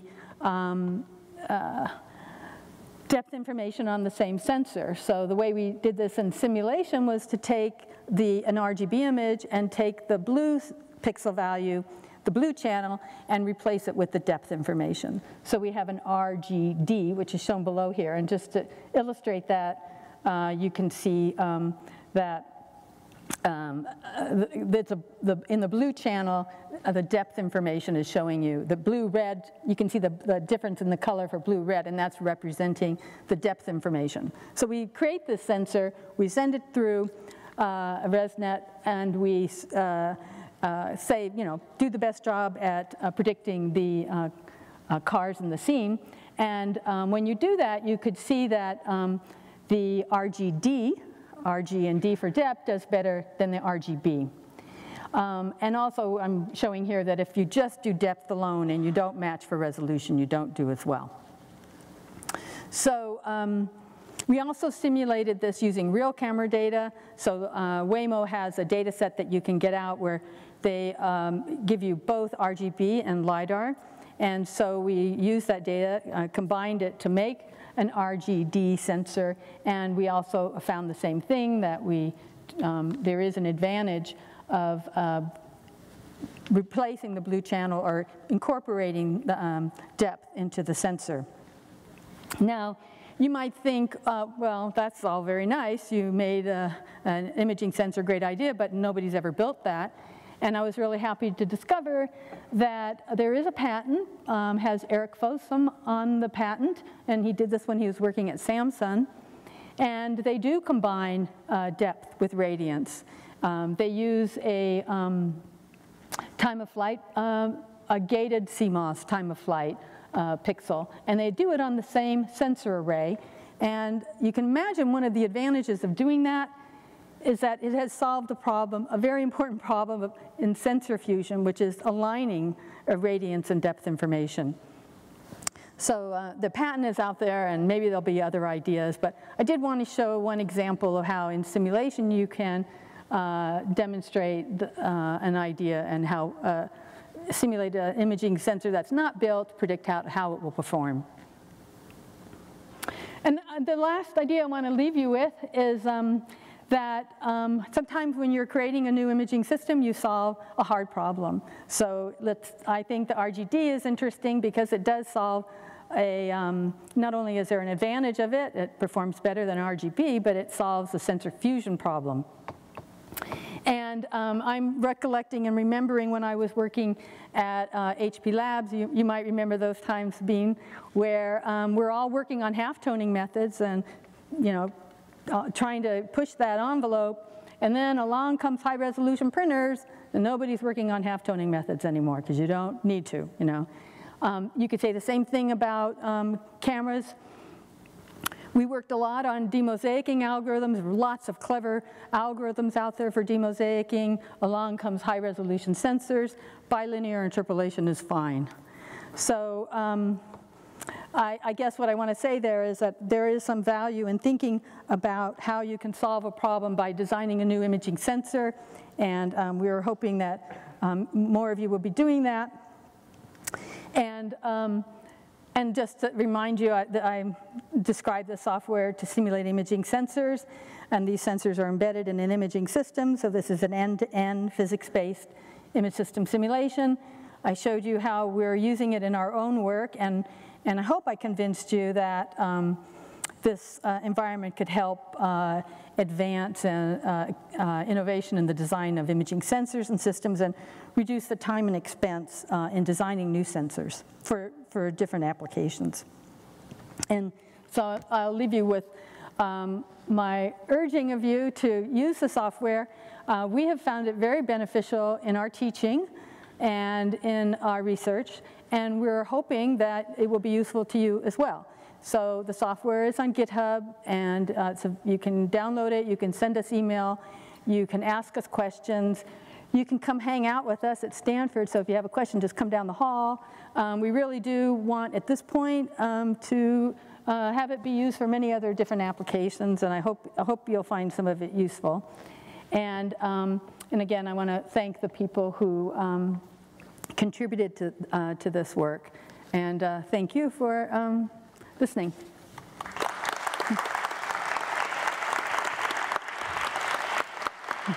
Good, thanks. Thanks so much. I noticed a lot of cameras recording that next to the last slide, so that's good. Oh, good. Yeah, I really do. Contact us. Don't be shy. Are there questions?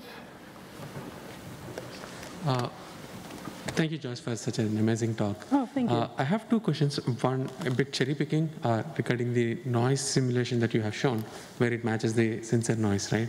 Mm-hmm. I was wondering how you have modeled noise in the rendering process. Is it simply like adding a Gaussian noise kind of a thing, or is it? Was the question, how did we implement and simulate noise? Yes, exactly. Yeah, great question. Okay, so photon noise, obviously, we simulate that. And then we have different types of noise. So there's what they call DSNU, dark signal noise uniformity, and that's the dark signal and how it varies across the sensor array. And then there's a photoreceptor non-uniformity, that's the difference in the gain across pixels on an array. So we empirically measure that. And in our paper, we describe how to measure that, and we've had students do that as a homework exercise. It's very easy to capture that data, because that is, and that's what we use in our Google Pixel 4a, because the sensor manufacturer is not going to tell you what their noise properties are.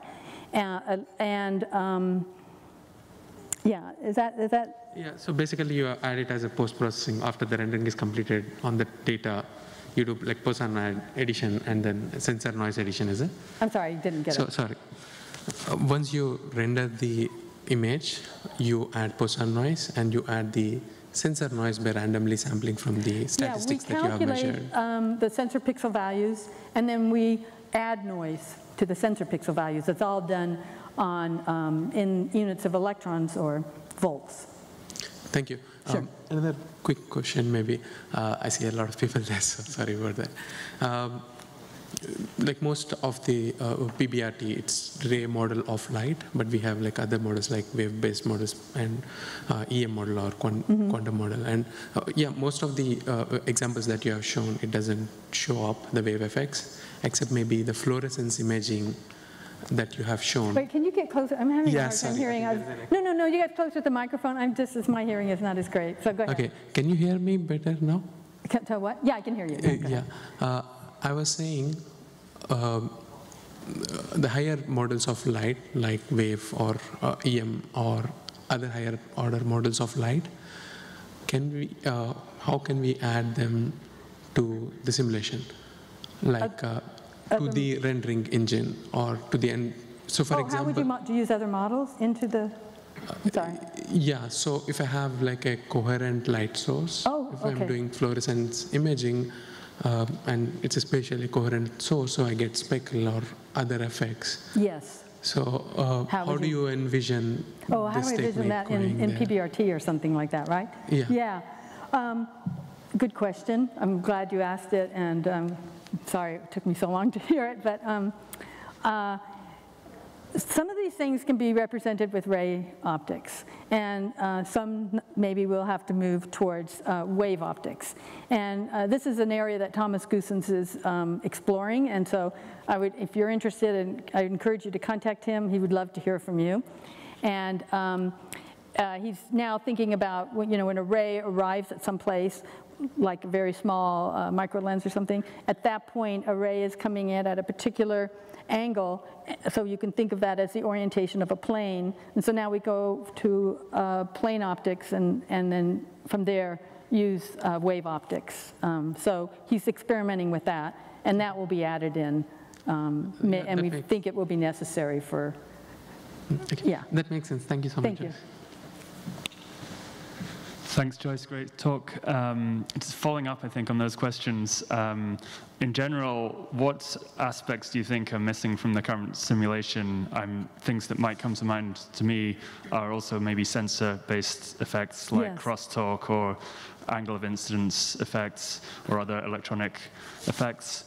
And then second question, what about speed of these methods? Do you think, you're modeling a lot of things.